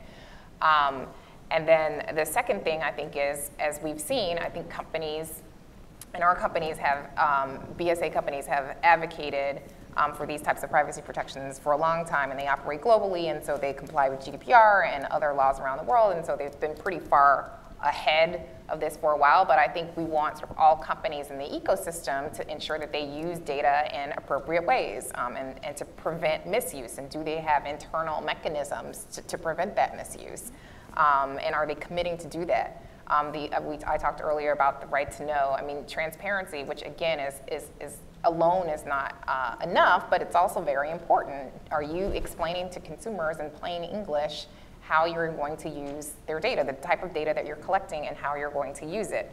There's also needs to be more transparency about other actors in the ecosystem.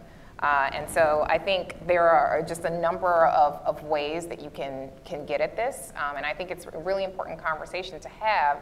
You know, are we crafting rules that are really going to have an impact and that are really going to sort of raise the bar for the entire ecosystem to rebuild that trust? Yeah, I mean, it's striking for anybody that's been following this issue, as obviously these folks have been very closely, I'm sure many of you, how much the debate has shifted in the United States from even kind of a year and a half ago. It was still kind of a viable position to say, we actually have privacy regulation already, depending on the industry segment, and there isn't really a need for anything on a national level. You don't hear many saying that now. And I think it is for the reasons that you mentioned, and also what Chandra said. I think it is imperative to the business models of many of these companies that they maintain the trust, and they can't do that unless there is the protections that people are now aware of, I guess, that maybe they weren't. I think Cambridge Analytica certainly opened people's eyes. Absolutely. And then there's also, I think, a sense of a desire to avoid fragmentation, so by not having every state have a law. So I think industry is very eager to see a national legislation. Yeah. There's a question right here, man in the bow tie. Thank you. Logan Finucane from Access Partnership. So going back to Prime Minister Abe's suggestion when calling for discussions towards a global governance data governance framework. He suggested the WTO as a potential platform to discuss, or who knows if the WTO even someday enforce such a framework. What do you think about that institution as a platform to have these sorts of discussions? And if not the WTO, where should leaders be having these discussions to try to converge policies and make interoperability happen? Good question. Take that one to start. I think the more than 70 countries members already started to explore the opportunity to create new rules around the e-commerce.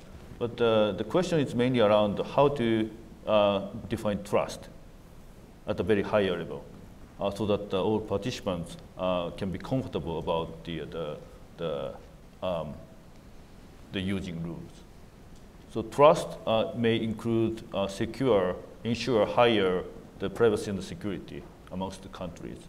I think that's a very difficult part to reach the consensus amongst the countries. Anybody else have views kind of on where? I think this was also related to some of the questions that the Congresswoman fielded. Well, I think the underlying assumption is that we always need more than a bilateral conversation on that. I mean, that's the sort of the minimum starting point. And then if you follow international fora, I guess the next smallest shop is G7, and then you go to G20, you have 20 there, you go to WTO, 70 plus, and you may end up with United Nations with close to everybody. So I think the question here is where is the line where we sort of can, or what is the group of sort of reasonably like-minded country where we can have that conversation? It may not be everybody on the planet, but it will certainly be more than G7 where we see, that's, I wouldn't say ticked off necessarily, but there's a lot of common declarations on that for many, many years. So I think time is in the sweet spot, maybe the WTO right now, where we have all the right countries there. If we get something going on that level, that would be a fantastic outcome. At least from a European Union perspective, we definitely heavily invest in particularly the WTO for many reasons right now.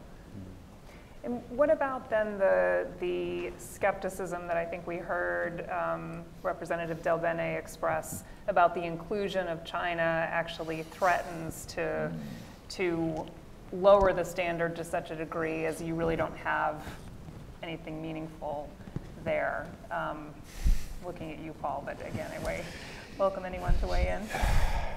Yeah, that's a good question. And that's sort of, I think, more of a political issue. I think we'll have to see what comes out of the trade negotiations and how some of these issues are handled. Hopefully there'll be sort of a more positive movement on issues like data. There have been, again, these discussions around China considering something like joining CBPR, which would be really a huge move. And so I think we have to sort of wait and see on this. I think because China would be such a big player in this, I think maybe within a multilateral forum, that would be the best way to approach the issue of bringing China into best practices globally. Now, obviously, that would be very challenging because of the nature of the Chinese system and concern about government access to data, et cetera, which has been a big discussion in the last few months too, over a lot of different incidents. So I think but I think that's probably the approach that most people would argue was probably going to get Beijing's attention. Again, a multilateral approach to the WTO. And move China forward on some of these things. But obviously it's going to be a very long and difficult discussion given some of the political issues around China and data. We have a question here in the front row. Yeah, thank you very much. My name is Mindy Reiser. I'm vice president of an NGO that works on peace building and conflict resolution. It seems to me there really are different alternative realities here. On the one hand, there's increasing skepticism by citizens of many countries, democracies included, as to the integrity of their own governments. And in the United States, we certainly have seen this from our very own president of the United States, who attacks our own agencies. In China, where I have been, and also in Central Asia, certainly citizens there are extremely wary of intrusions. If you're a Uyghur, you're not in very good shape, whether in Kazakhstan or China or elsewhere. So I guess the question is, how can one trust at all any agreements that are reached? You've talked about a multilateral net. Maybe, but then that has to be monitored and watched. I'd also like to ask about Russia, which has been gifted with some really intelligent people in AI and a real impetus for that kind of theoretical work. Could you say something about that and how some of the democratization forces can be helpful there in ensuring security of data and advances in AI that are helpful to people, not inimical to them? Who would like to field either of those? I have to say, I think the first question is something that overrides so much of the U.S.-China engagement right now. So it's a good question. It's a fundamental question, this discussion. And I just would add to that, just if you bring it down a little, you know, that's actually a key part of the APEC cross-border privacy rule system. And so the key component that sort of gives it its credibility is this enforcement backstop. And economies actually have to sign on to the APEC cross-border, their independent enforcement authority has to sign on to the cross-border privacy enforcement arrangement as the first precondition for it joining up to the APEC CBPR program. And so I think the fact that that's the first step really shows how important that enforcement is in that setting. And one of the key features of that system is that it has accountability agents, and so it takes the pressure off of these smaller agencies who may not have the resources to really police everything, because you have a neutral third party that's checking to see whether or not these companies who voluntarily said that they would comply with these program requirements are complying. And so that added level of protection, I think, is really important. But when that doesn't work, you still have agencies that are enforcement backstops. And so the FTC in the United States is the enforcement agency here, and the FTC has brought cases when companies have, for example, voluntarily said they complied with that framework and they haven't. And so I think that enforcement component is really how you give the system, a system like that, trust and credibility. Yeah, and obviously in the case of China, it's going to be very difficult to have an independent, to have a credible independent data protection authority, if you will, that's going to be credible. But you know, that's sort of, as you say, a fundamental piece of CBPR. So any discussion around this is going to have to center on how do countries like China in particular meet some of those standards in a way that's credible to the other members of something like CBPR. It's going to be really difficult. Say something about Russia. She said say something about Russia. Well, Russia, the issue, your question was specifically about AI, right? Well, just generally. Well, there is computer technology. Right.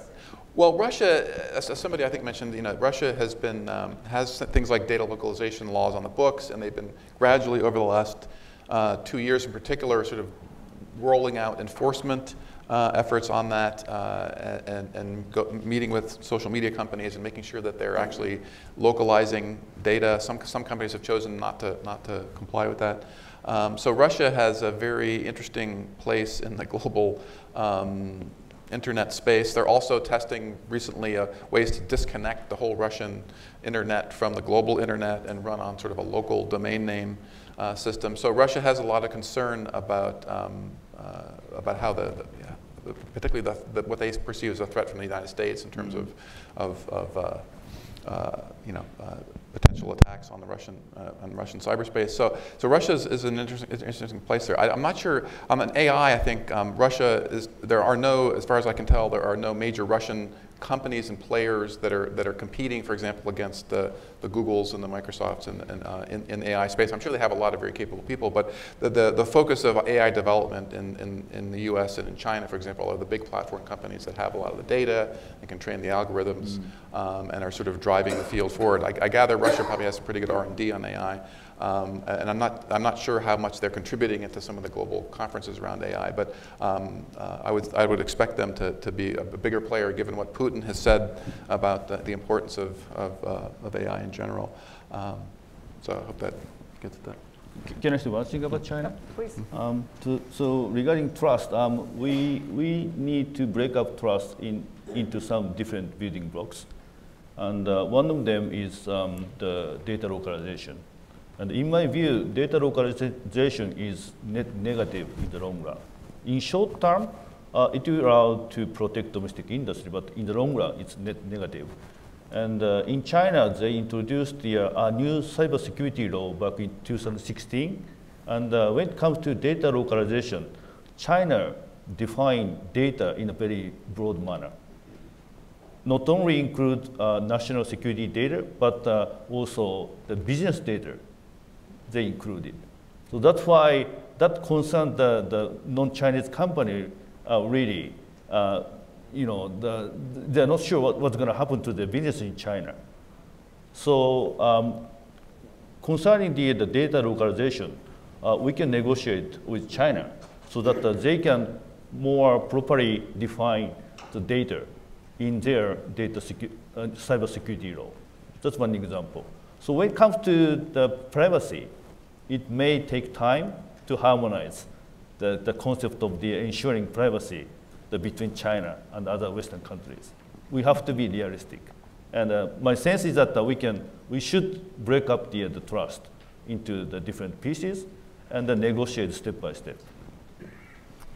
I see that our closing comments, closing speaker is here with Ambassador Holleyman. I would want to ask one question, actually teeing off of that last one, that gets to the specific issue of data and digital governance, but it also has broader meaning, again, in the context of US-China, and that's the question of reciprocity, the question of whether or not if China or Russia or anyone else is not willing to share their data with Europe, with Japan, with the US, then is it fair and right for that country to impose the same rules? What are your views collectively on the issue of reciprocity and whether or not reciprocity is something that should be kind of in the toolkit for data governance? I think that's a question you can approach from two ways. On the one hand, if you were to be a sort of a data system architect, reciprocity requires the same set of rules. So you would certainly start designing systems and processes which suggest, if you don't comply the same standards, same rules, you're outside that world. Now then comes the real world. Then comes the economy. Then comes the companies you work with, then comes politics into the game, which means the question becomes much broader, and then there will be exceptions made.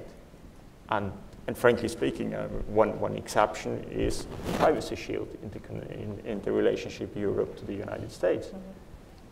We recognize here the fact that a lot of the data, probably most of the personal data of Europeans, are processed here in the United States, and it's not in their interest of Europe to cut off that line, even if there's no adequate privacy regulation in that country. So therefore the privacy shield was installed as a mechanism to give us at least time to understand how we can deal with that issue. So I think from a theoretical point of view, yes, that will lead to issues, but from a practical point of view, common sense does prevail sometimes, and therefore things, I hope at least, will work out. Any other thoughts on this question of reciprocity? All right. Well, I'm going to go ahead and do what Matt did and ask you to please stay in your seats before we thank the panelists. And we have Ambassador Holleyman to give closing comments, and Jim Lewis, Director of our Technology Policy Program here, to introduce him and then do a Q&A. But please first join me in thanking our panelists for a great discussion. Thank you.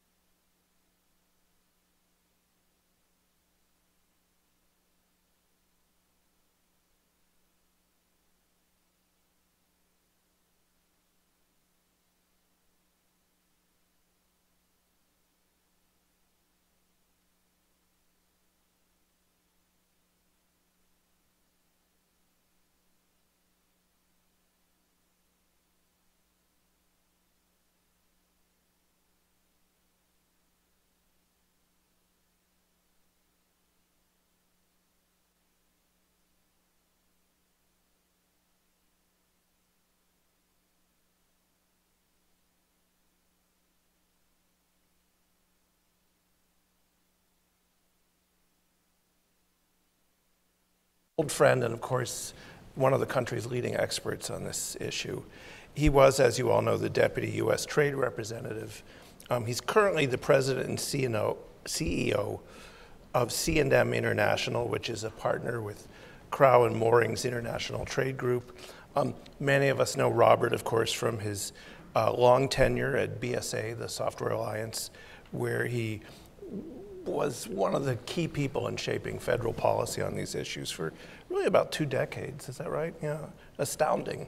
And then his work at the USTR included my own personal favorite, the JCCT, the Joint Committee on Commerce and Trade with China, which was always endless hours of fun. And then also working with India, which is, I hope, something we get a chance to talk about. He created a new digital trade working group in USTR, and of course, some people call it the Dirty Dozen, but he was one of the authors of the Digital Dozen, which Robert says is now up to 26. That's right. 26, so we're well past Digital Dozen. The format will be, Robert will speak for 10, 15 minutes, and then we'll have some Q&As back and forth, and then we'll open it up to you. So with that, please, Robert, go ahead. Great, thank you, Jim, and thanks everyone. I thought it would be good to follow this very instructive panel and Representative DelBene's remarks with some thoughts around both our topic today, but hopefully some thoughts as we look ahead. First, I have just returned from Santiago, Chile, where I was down for the first group of APEC meetings for this year with Chile as the host. We were part of discussions around privacy and security and digital trade. And I was part of a privacy panel last Monday where in my closing remarks, I spoke about Prime Minister Abe's speech in Davos. And so it's a real pleasure to be here a week later, talking also where this discussion began today, which was the important and useful hook and discussion that the Prime Minister established. My sense about the reason why that's important are really 3 things. One is it's extraordinarily rare for a prime minister or a president or the head of a government to speak about digital issues, but specifically around digital governance and trust. Secondly, there were elements of his discussion, including things like examples of where we need cross-border data while protecting personal privacy. His first one that he used was around medical data. And I think that that's significant because that is not typically something that people call out when they talk about cross-border data transfers, because there is an assumption, which I think is erroneous, that you cannot have cross-border transfers of medical data for personal privacy reasons. In fact, you can protect personal privacy and have cross-border data flows. But I think getting that into discussion, and again, first in his list, so I don't know if he intended it to be the point of emphasis, but it struck me as right, is that's also one of the great contributors to improving health of people globally, which is not only economic growth, but it is also personal fulfillment and families and so for Japan with an aging population, as they look at health issues, I thought that is an incredibly important contribution to make in this. And finally, because of their role as the host of G20 this year, they have a significant ability to play on these data governance issues. The second thing I'll say about Japan is that Japan also is probably in the most enviable place, I would argue, of any country in the world in terms of what's happening around trade and what's happening on digital issues. I mean, not only are they the host of the G20, but they are part of the CPTPP, which is in effect, and in fact, Japan was one of the key drivers of the keeping the TPP together after the US pulled out. It's now in place with 7 economies. I was told that just in the last week that the Malaysians definitely intend to move forward with it, that Brunei intends to move forward with it. I think New Zealand will, so I think we will be back up to the full 11. And the digital provisions, the old dirty dozen, 2 dozen, those provisions in the TPP are the most advanced in the world that are in place. There is no other agreement in the trade arena that is there. And issues around cross-border data flows are not new in trade agreements. Indeed, because I was just in Chile, if you look back at the US-Chile Free Trade Agreement of 2004, it talked about cross-border data flows. So these issues are not new, but the complexity and the way that trade agreements are now embracing these is significant. So Japan is part of that. Japan has also gotten an adequacy determination from the EU for cross-border data transfers. And Japan was one of the countries, along with, say, the US and others who were in Santiago this week, who are talking about the future of the APEC cross-border privacy rules and talking about the possibility that at some point the APEC cross-border privacy rules may be expanded to include non-APEC economies.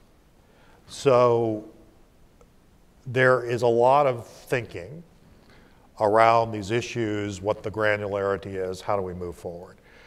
So what, to me, are the key elements to consider in all discussion, and I'm happy, Jim, to then move to your questions in the audience. 1, there are issues around security that are critical. 2, there are issues around privacy that are critical. 3, I think you have to have and discussions of issues around choice. How do consumers, how do governments make the choice in the technology? 4, you have to have discussions around interoperability. And I'd like to sort of delve into that because I think interoperability is a key part of how you look at all these discussions. And finally, you have to have discussions around the rules. Are there going to be rules? If so, whose rules? What do we face in the world of these rules? And finally, this is all really designed to create trust and confidence. And so I talk periodically on digital trade. And I do think for purposes of this discussion, and I applaud CSIS and the team here for developing this idea, it's also important to realize that these discussions about digital governance and data governance are bigger than digital trade. Digital trade is enormously important, but it's a subset of these broader discussions around confidence, trust, integrity, privacy, and security. And so I look forward to your questions, and thank you for the chance to be here today. Thank you, Robert. And it was really irritating because you answered my first question. Ask it again. So I think I will. For you, what does digital governance mean? What does data governance mean? And what are the things we need to make it work? So the things we need to make are to understand what it is and what it's not. And just as I've seen the issues of data flows, going back to the US-Chile agreement, others for 15 years or so now being part of trade agreements. Jim and I first met when we were both working on cybersecurity issues and encryption issues. I think the privacy discussions, including, as Representative DelBene talked about, including here in the US, do we develop a comprehensive privacy law or not? I think those discussions are getting a lot more traction. But I think digital governance is a bigger concept in the sense that it goes beyond individual consumers to this broader ecosystem, or what are the mix of laws that allow us to trade? What are the mix of laws that allow us to improve our health, not just as individuals, but across borders? what are the mix of laws that ensure that there's confidence in the infrastructures that we're working with. And then finally, in this world where we also know that there is information that's being made available and that always will be in the sphere of the digital environment or the internet, how do people have confidence and trust in the information they get? And to me, that is everything from the systemic issues that we're not talking about as much today of how do you see elections and other issues being affected, but there are also issues around trust in the underlying data. So for example, when we talk about security, a lot of times there's issues, and we know that there's insider threats to distributing information. But I also worry, and I think regulators should worry, is the underlying information that we get to make decisions around supervisory authority or things that are public interest, is that data actually accurate? Or has that data been tampered with in some way that has a consequence not just to the institution, but to stability? And so I look at all of these things as being part of digital governance, data governance, because it's trust from the consumer level to the trust and confidence we have in our governments and our systems around how they work. When you think about this, and you've been thinking about it for a long time, do you look to any precedents? I mean, is it the International Monetary Institutes, or is it some of the monetary work, or is it privacy? Are there precedents for this, or is it de novo? I think there's not a precise precedent for this, because a lot of the institutions that we now take for granted or used to take for granted in a post-World War II environment were actually institutions created in the aftermath of war. And I hope that the institutions that we're now creating around digital governance are not ones that require a war of that magnitude to be able, in the aftermath, to build these rules. I think we have the opportunity to try to get this right as best we can without having a military or a cyber conflict. I do think we have competing models that are being developed. I mean, there's clearly a Chinese model of data sovereignty that is very different from the model of the CPTPP or even the new US-Mexico-Canada agreement, which adds a couple of provisions that go even beyond what are in the CPTPP. So I should say, because a lot of my former counterparts, colleagues at USTR negotiated that, I mean, they got things in that agreement that added more benefits, were more advanced than what we concluded 5 years ago in the CPTPP. But of course, it's not in effect until it gets ratified and puts in effect. So CPTPP is still the high standard. But there are competing models for how we deal with this, and the Chinese model is a very different model from certainly the one the US espouses. And then the last thing I'd say is in trade negotiations, where increasingly we're seeing these rules being written into trade negotiations, and I'd be happy to discuss that at length. Historically, the hardest thing to negotiate in trade agreements are rules around agriculture. And that's because there have been protections that have been put in agriculture by virtually every country that go back decades and indeed centuries. And so once those barriers get put in place, breaking those barriers down are incredibly difficult.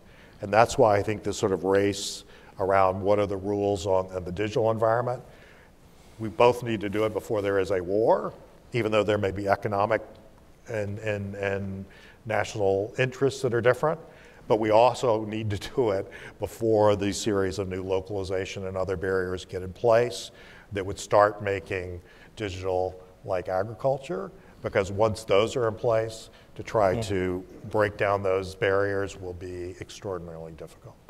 it might be a little too early to talk about frameworks, but when you look ahead at digital governance, data governance, what kind of framework do you think would work best? And who should lead it? Who should lead the effort to create these things? So I think that the I think where we're seeing the leadership, whether it is the ideal place or not, is I think we're seeing it around trade agreements. That's where the first most tangible efforts are being made. And so I think that kind of first mover advantage is likely to be there, even as we look at things. And I know the last panel talked about the possible WTO agreement on e-commerce, all of which I think is laudable, although I think the concept of that is actually too small, but it may be actually too big for even the WTO to bite off. So I think there are going to be these regional trade agreements are going to be the first place to do it. Secondly, I think that they will have to be hammered out by traditional regulators. So supervisory authorities will have to grapple with how they get access to the data they need from financial institutions, for example, who are not in their home country when they need it for their supervisory authority. Health systems will need to figure out how do they get access to the data they need when there's an epidemic or something. So the traditional institutions will have to adapt to, in a data-centric, cloud-centric world, how can they get the data they need to do their jobs.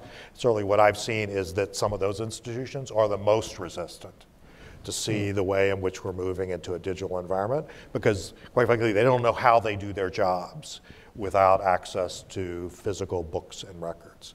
But we need to realize that there are opportunities beyond it. So I think the traditional institutions will have a role to play, but they'll have to adapt. And then finally, I think there's I'm a big believer in APEC, for example. And one of the things we were just talking about were the APEC cross-border privacy rules. And this is a guide that my firm, we created on just sort of the APEC cross-border privacy rules in kind of layman's language. How do you get outside of technicians who are data privacy specialists and explain why this matters? APEC's a perfect example. It's 21 economies that range from large to small, very different legal systems, very different legal traditions, very different rules or no rules on privacy. But their goal is how, in the particular area of privacy, how do you protect privacy? How do you ensure greater economic growth and integration? And how do you allow innovation to occur, but still respecting different legal systems and traditions? And so I think that's actually what the world has to grapple with. It is fallacy to think that any one view of the world is going to be the default that the world has. What you have to find are these networks of economies who will share goals but allow different ways of doing that. So I do want to touch on interoperability, and I also want to give you a chance to ask questions, but I just can't resist. Who in other countries supports this kind of thing? Is it the banks? Is it the multinationals? Is it the car companies? I mean, we've seen previous episodes. One of the best factors for shaping government positions has been their own companies. So when you look around the world, who is it you see as where does the demand signal come from? Well, I'll start because I just mentioned the APEC cross-border privacy rules. There, I think you get the demand being driven by three things.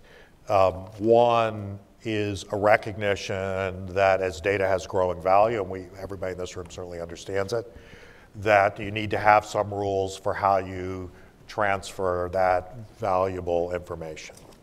Secondly, I think there are important concepts around privacy, and even though the US doesn't have a single privacy law, we have constitutional provisions that ensure that we protect privacy. In the EU, it's viewed as a fundamental human right. I think there's a growing sense that personal privacy needs to be protected. So I think there's a general sense that needs to be done. And finally, I think you see global businesses who believes that you need systems where it's not a single law or rule that can work in every country, because that would not be possible. because of different legal traditions, but who want to see that interoperability. And finally, I guess the one person group that I would like to think somebody speaks for are small and emerging businesses. And one of the things I love the Apex CBPRs. We all know, I think, the many attributes of the GDPR. None of those were written with small and medium enterprises at the heart of the discussions. And so, for example, ASEAN approved at the end of last year their leaders to create a digital framework for ASEAN, for the 10 nations of ASEAN. They have some pretty stark differences between the size of their economies, from a Cambodia to even a Singapore as a nation state. They recognize around their 4 pillars around digital, one of which is data transfers, that they cannot have a single rule. And indeed, I think they will take the view, and I don't disagree with it, that it shouldn't be just copy and paste the Apex CBPRs. Because quite frankly, even they in their concept, while they're high standards, they weren't written with SMEs in mind. And so I think an organizing principle for the ASEANs will probably be, how do you protect privacy? How do you do cross-border data transfers?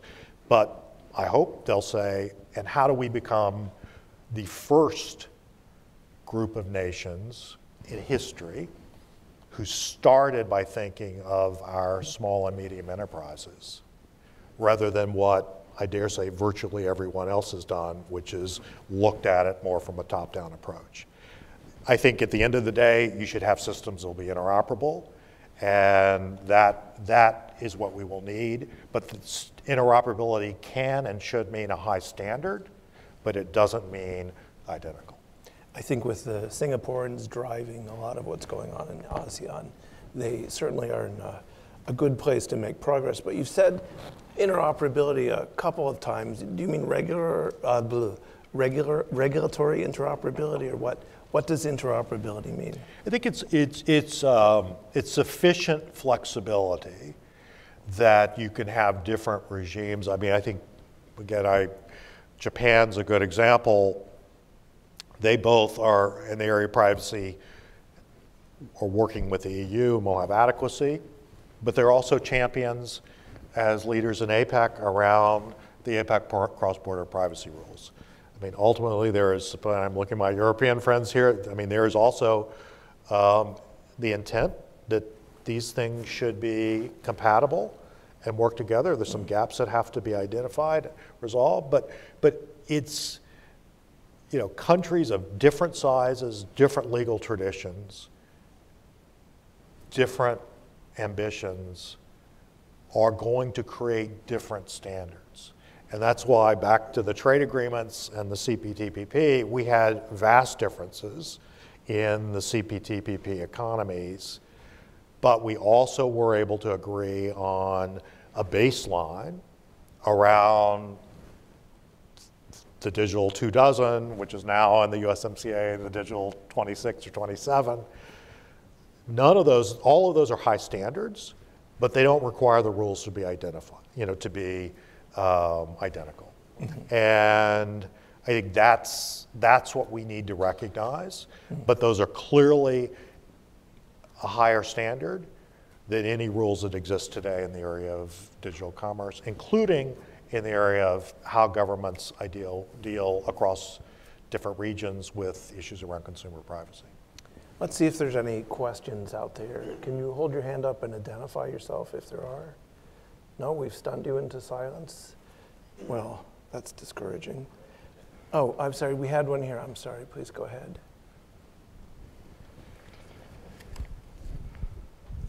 Hi, Brett Fortnum with Inside U.S. Trade. You mentioned briefly the WTO, what I believe to be a reference to the e-commerce plurilateral initiative. Do you think it's possible to get a high standards deal in Geneva if China is a part of those talks? Well, I know that question came up earlier, and as I recall, I think you may have asked Suzan DelBene that question as well. Look, that decision was made that China is part of those talks. And I'm not in government, so it's really not my province to second guess decisions that have been made. But what I do think it says, and I think this sort of fits into a lot of things in the WTO at this point, that agreement is unlikely to be of the high standards that are part of the CPTPP, and it's unlikely to match the high standards, certainly of the USMCA. So that agreement, while I think it's important for the WTO to speak to digital issues, I applaud the ambition, and I hope that works well. I do not think that that agreement would end up becoming the highest standard that's out there, because quite frankly, we don't have any recent history of the WTO taking on issues that are challenging to create the highest standards, and in part because you've got quite stark differences between a Chinese approach to data sovereignty and an Australian approach to data, and those have to be bridged. And they're unlikely to be bridged in that area. What it is also is it's the e-commerce agreement. And I've heard some companies talk about the fact that they think the nomenclature actually suggests a lower level of ambition than would be ideal. And in fact, if you look at the difference between the CPTPP and the USMCA, we called it e-commerce in the CPTPP. It's now talked about as digital trade in the USMCA. And so I'd like it to be as ambitious as possible. I think it's important for the WTO's relevance in the digital era, but there are some very big practical gaps on how access to information is viewed, or how issues of personal privacy are viewed. And I think we all recognize those gaps are not going to be closed in the WTO e-commerce agreement. I think the standards could be raised, but it's going to be left to things like the CPTPP and the USMCA and other agreements to have even higher standards that again set the basis for what the WTO can do. We've talked a couple times about competing approaches, and when I look at them, I wonder, what could you tell us? Can you describe what these competing approaches are? And maybe you can add to it a little bit of context. The word we haven't used here enough is data localization and sovereignty, because when I look at countries, they aren't demanding data localization for no reason. They have reasonable concerns about sovereignty. So out of the different approaches, sort of balance that, what would you suggest is a good way forward? Sure. This is the risk that data becomes the new agriculture, because you see all these protections that are put in place. One of the things that we launched when I was at USTR and that's continued is with fantastic career folks who were working on these even before I got there, were issues around barriers to digital trade. They're actually called out in the National Trade Estimate. One of the biggest barriers is around forced localization. And the default that initially starts with regulators who say, well, I need the information held in my country. There are also a lot of economies who believe data centers are a source of their own economic growth. In reality, all of us who know data centers, they don't hire a lot of people. There's some construction costs, but they're not big sources of revenue. I think these localization barriers are many times disguised barriers to trade. Other times they're overt barriers to trade. And other times they're just that the institutions haven't yet created the mechanisms to get legitimate data that's needed for legitimate purposes. And so this, I think, gets back to this broader digital governance. So I don't think you can deal with fighting the localization barriers until, I think you can make progress by explaining why forced localization is only rarely the preferred choice, and that is mostly something that is going to raise your costs for domestic consumers, that's going to harm the great sort of value of a cloud-centric, data-centric world. But I think you've got to fill in the gaps around how do governments, for their legitimate purposes, whether they are national security or protecting privacy or supervising financial institutions, how do they get the data they need when they need it? But the default, which is either localization barriers or discouraging new means of using data, is not the answer, because there I think you find more barriers. You know, for example, one of the big challenges we had as we concluded TPP, that's now been addressed successfully in the USMCA, was how do financial institutions allow their data to cross borders, but allow regulators to get access to the data when they need it. And we concluded TPP without having, certainly I believe, without having a satisfactory answer to that. There was a lot of work done after TPP was concluded to try to get regulators together to say we need to create the protocols. And in fact, all of the TPP 12 countries agreed to that informally, but that's now been included as part of the USMCA. And so that was a great example where financial regulators, very much in the United States, didn't know how to deal with how did they fulfill their supervisory responsibilities in the case of a monetary crisis or of a failing of an institution where they would need to step in. And so their default became, we're not going to allow this data to cross borders because we, US regulators, don't know how to get access to the data when we need it. Now, that was a bad result. I think it started from a good objective, which is how does government get the data they need to do their jobs?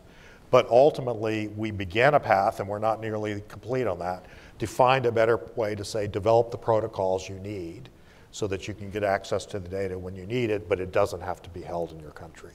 And that's a way that these issues in a trade agreement, through informal side letters, through getting regulators at the table, and then talking about a data-driven world that we're able to come together. And I think when we talk about data governance, to me it encompasses all of that, because it is e-commerce, it's privacy, it's security, it's confidence in systems, and clearly you can't have confidence in data-driven systems unless your governments can get what they need to do their jobs.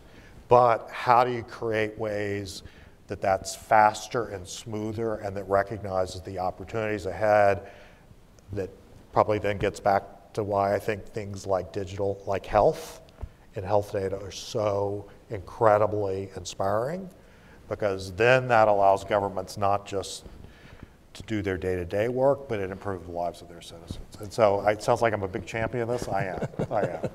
And it's interesting to contrast that with the travails of the Cloud Act, which is still slogging its way towards its first agreement, despite the fact that many of us thought it would work at least a year ago. We have time for one more question. I have one if none of you do. So yes, this is your big chance. Okay, Robert, so what would you tell multinationals, both US and foreign, what would you tell them to think about in the next year? Where should they engage? What do you want them to do? Multinationals first should take some leadership. And that means leadership not just for why does data matter for their companies, but what are the frameworks and what are the systems that are being created. Secondly, I think multinationals have to do more things to also engender trust. Mm. And they have to do that not just at the risk of what does that mean for the value of their stock if they have a breach or something goes wrong, but I think they need to realize that they need independently and group as collective companies to be helping think through some of these rules. And I think increasingly, I mean, one of the nice things that I think I've heard over the past year is a lot of these companies not simply going to the default of saying, don't regulate. I think we've all kind of learned that actually there's some regulations that are appropriate and we need some. question is, what are those regulations? And I think they need to be part of the discussions on those that are happening. And finally, they have to lift up the cause of smaller enterprises. You know, I work in a law firm.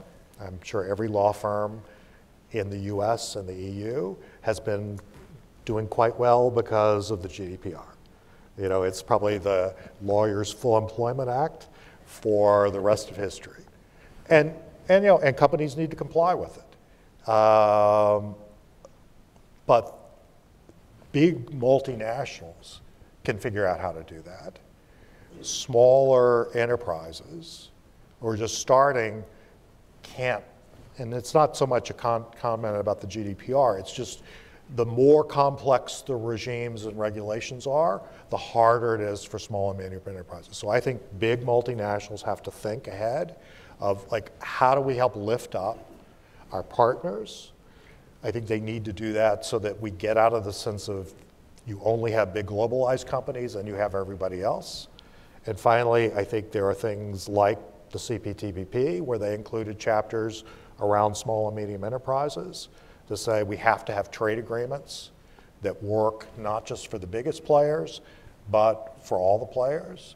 And I think we have to find ways to do that, but still go for high standards. So that's what I would encourage multinationals to do. It's a tall order, but I think the world has also changed, and I think they see, many of them, I can't speak for multinationals why they need to do it, but they also see governments like Japan and others sort of leading the way on these discussions. Well, you can see who's the real master of the subject up here. That was a great presentation. Thank you. Please join me in thanking Ambassador Holleyman. Thank you. Thanks, yes. That was fun.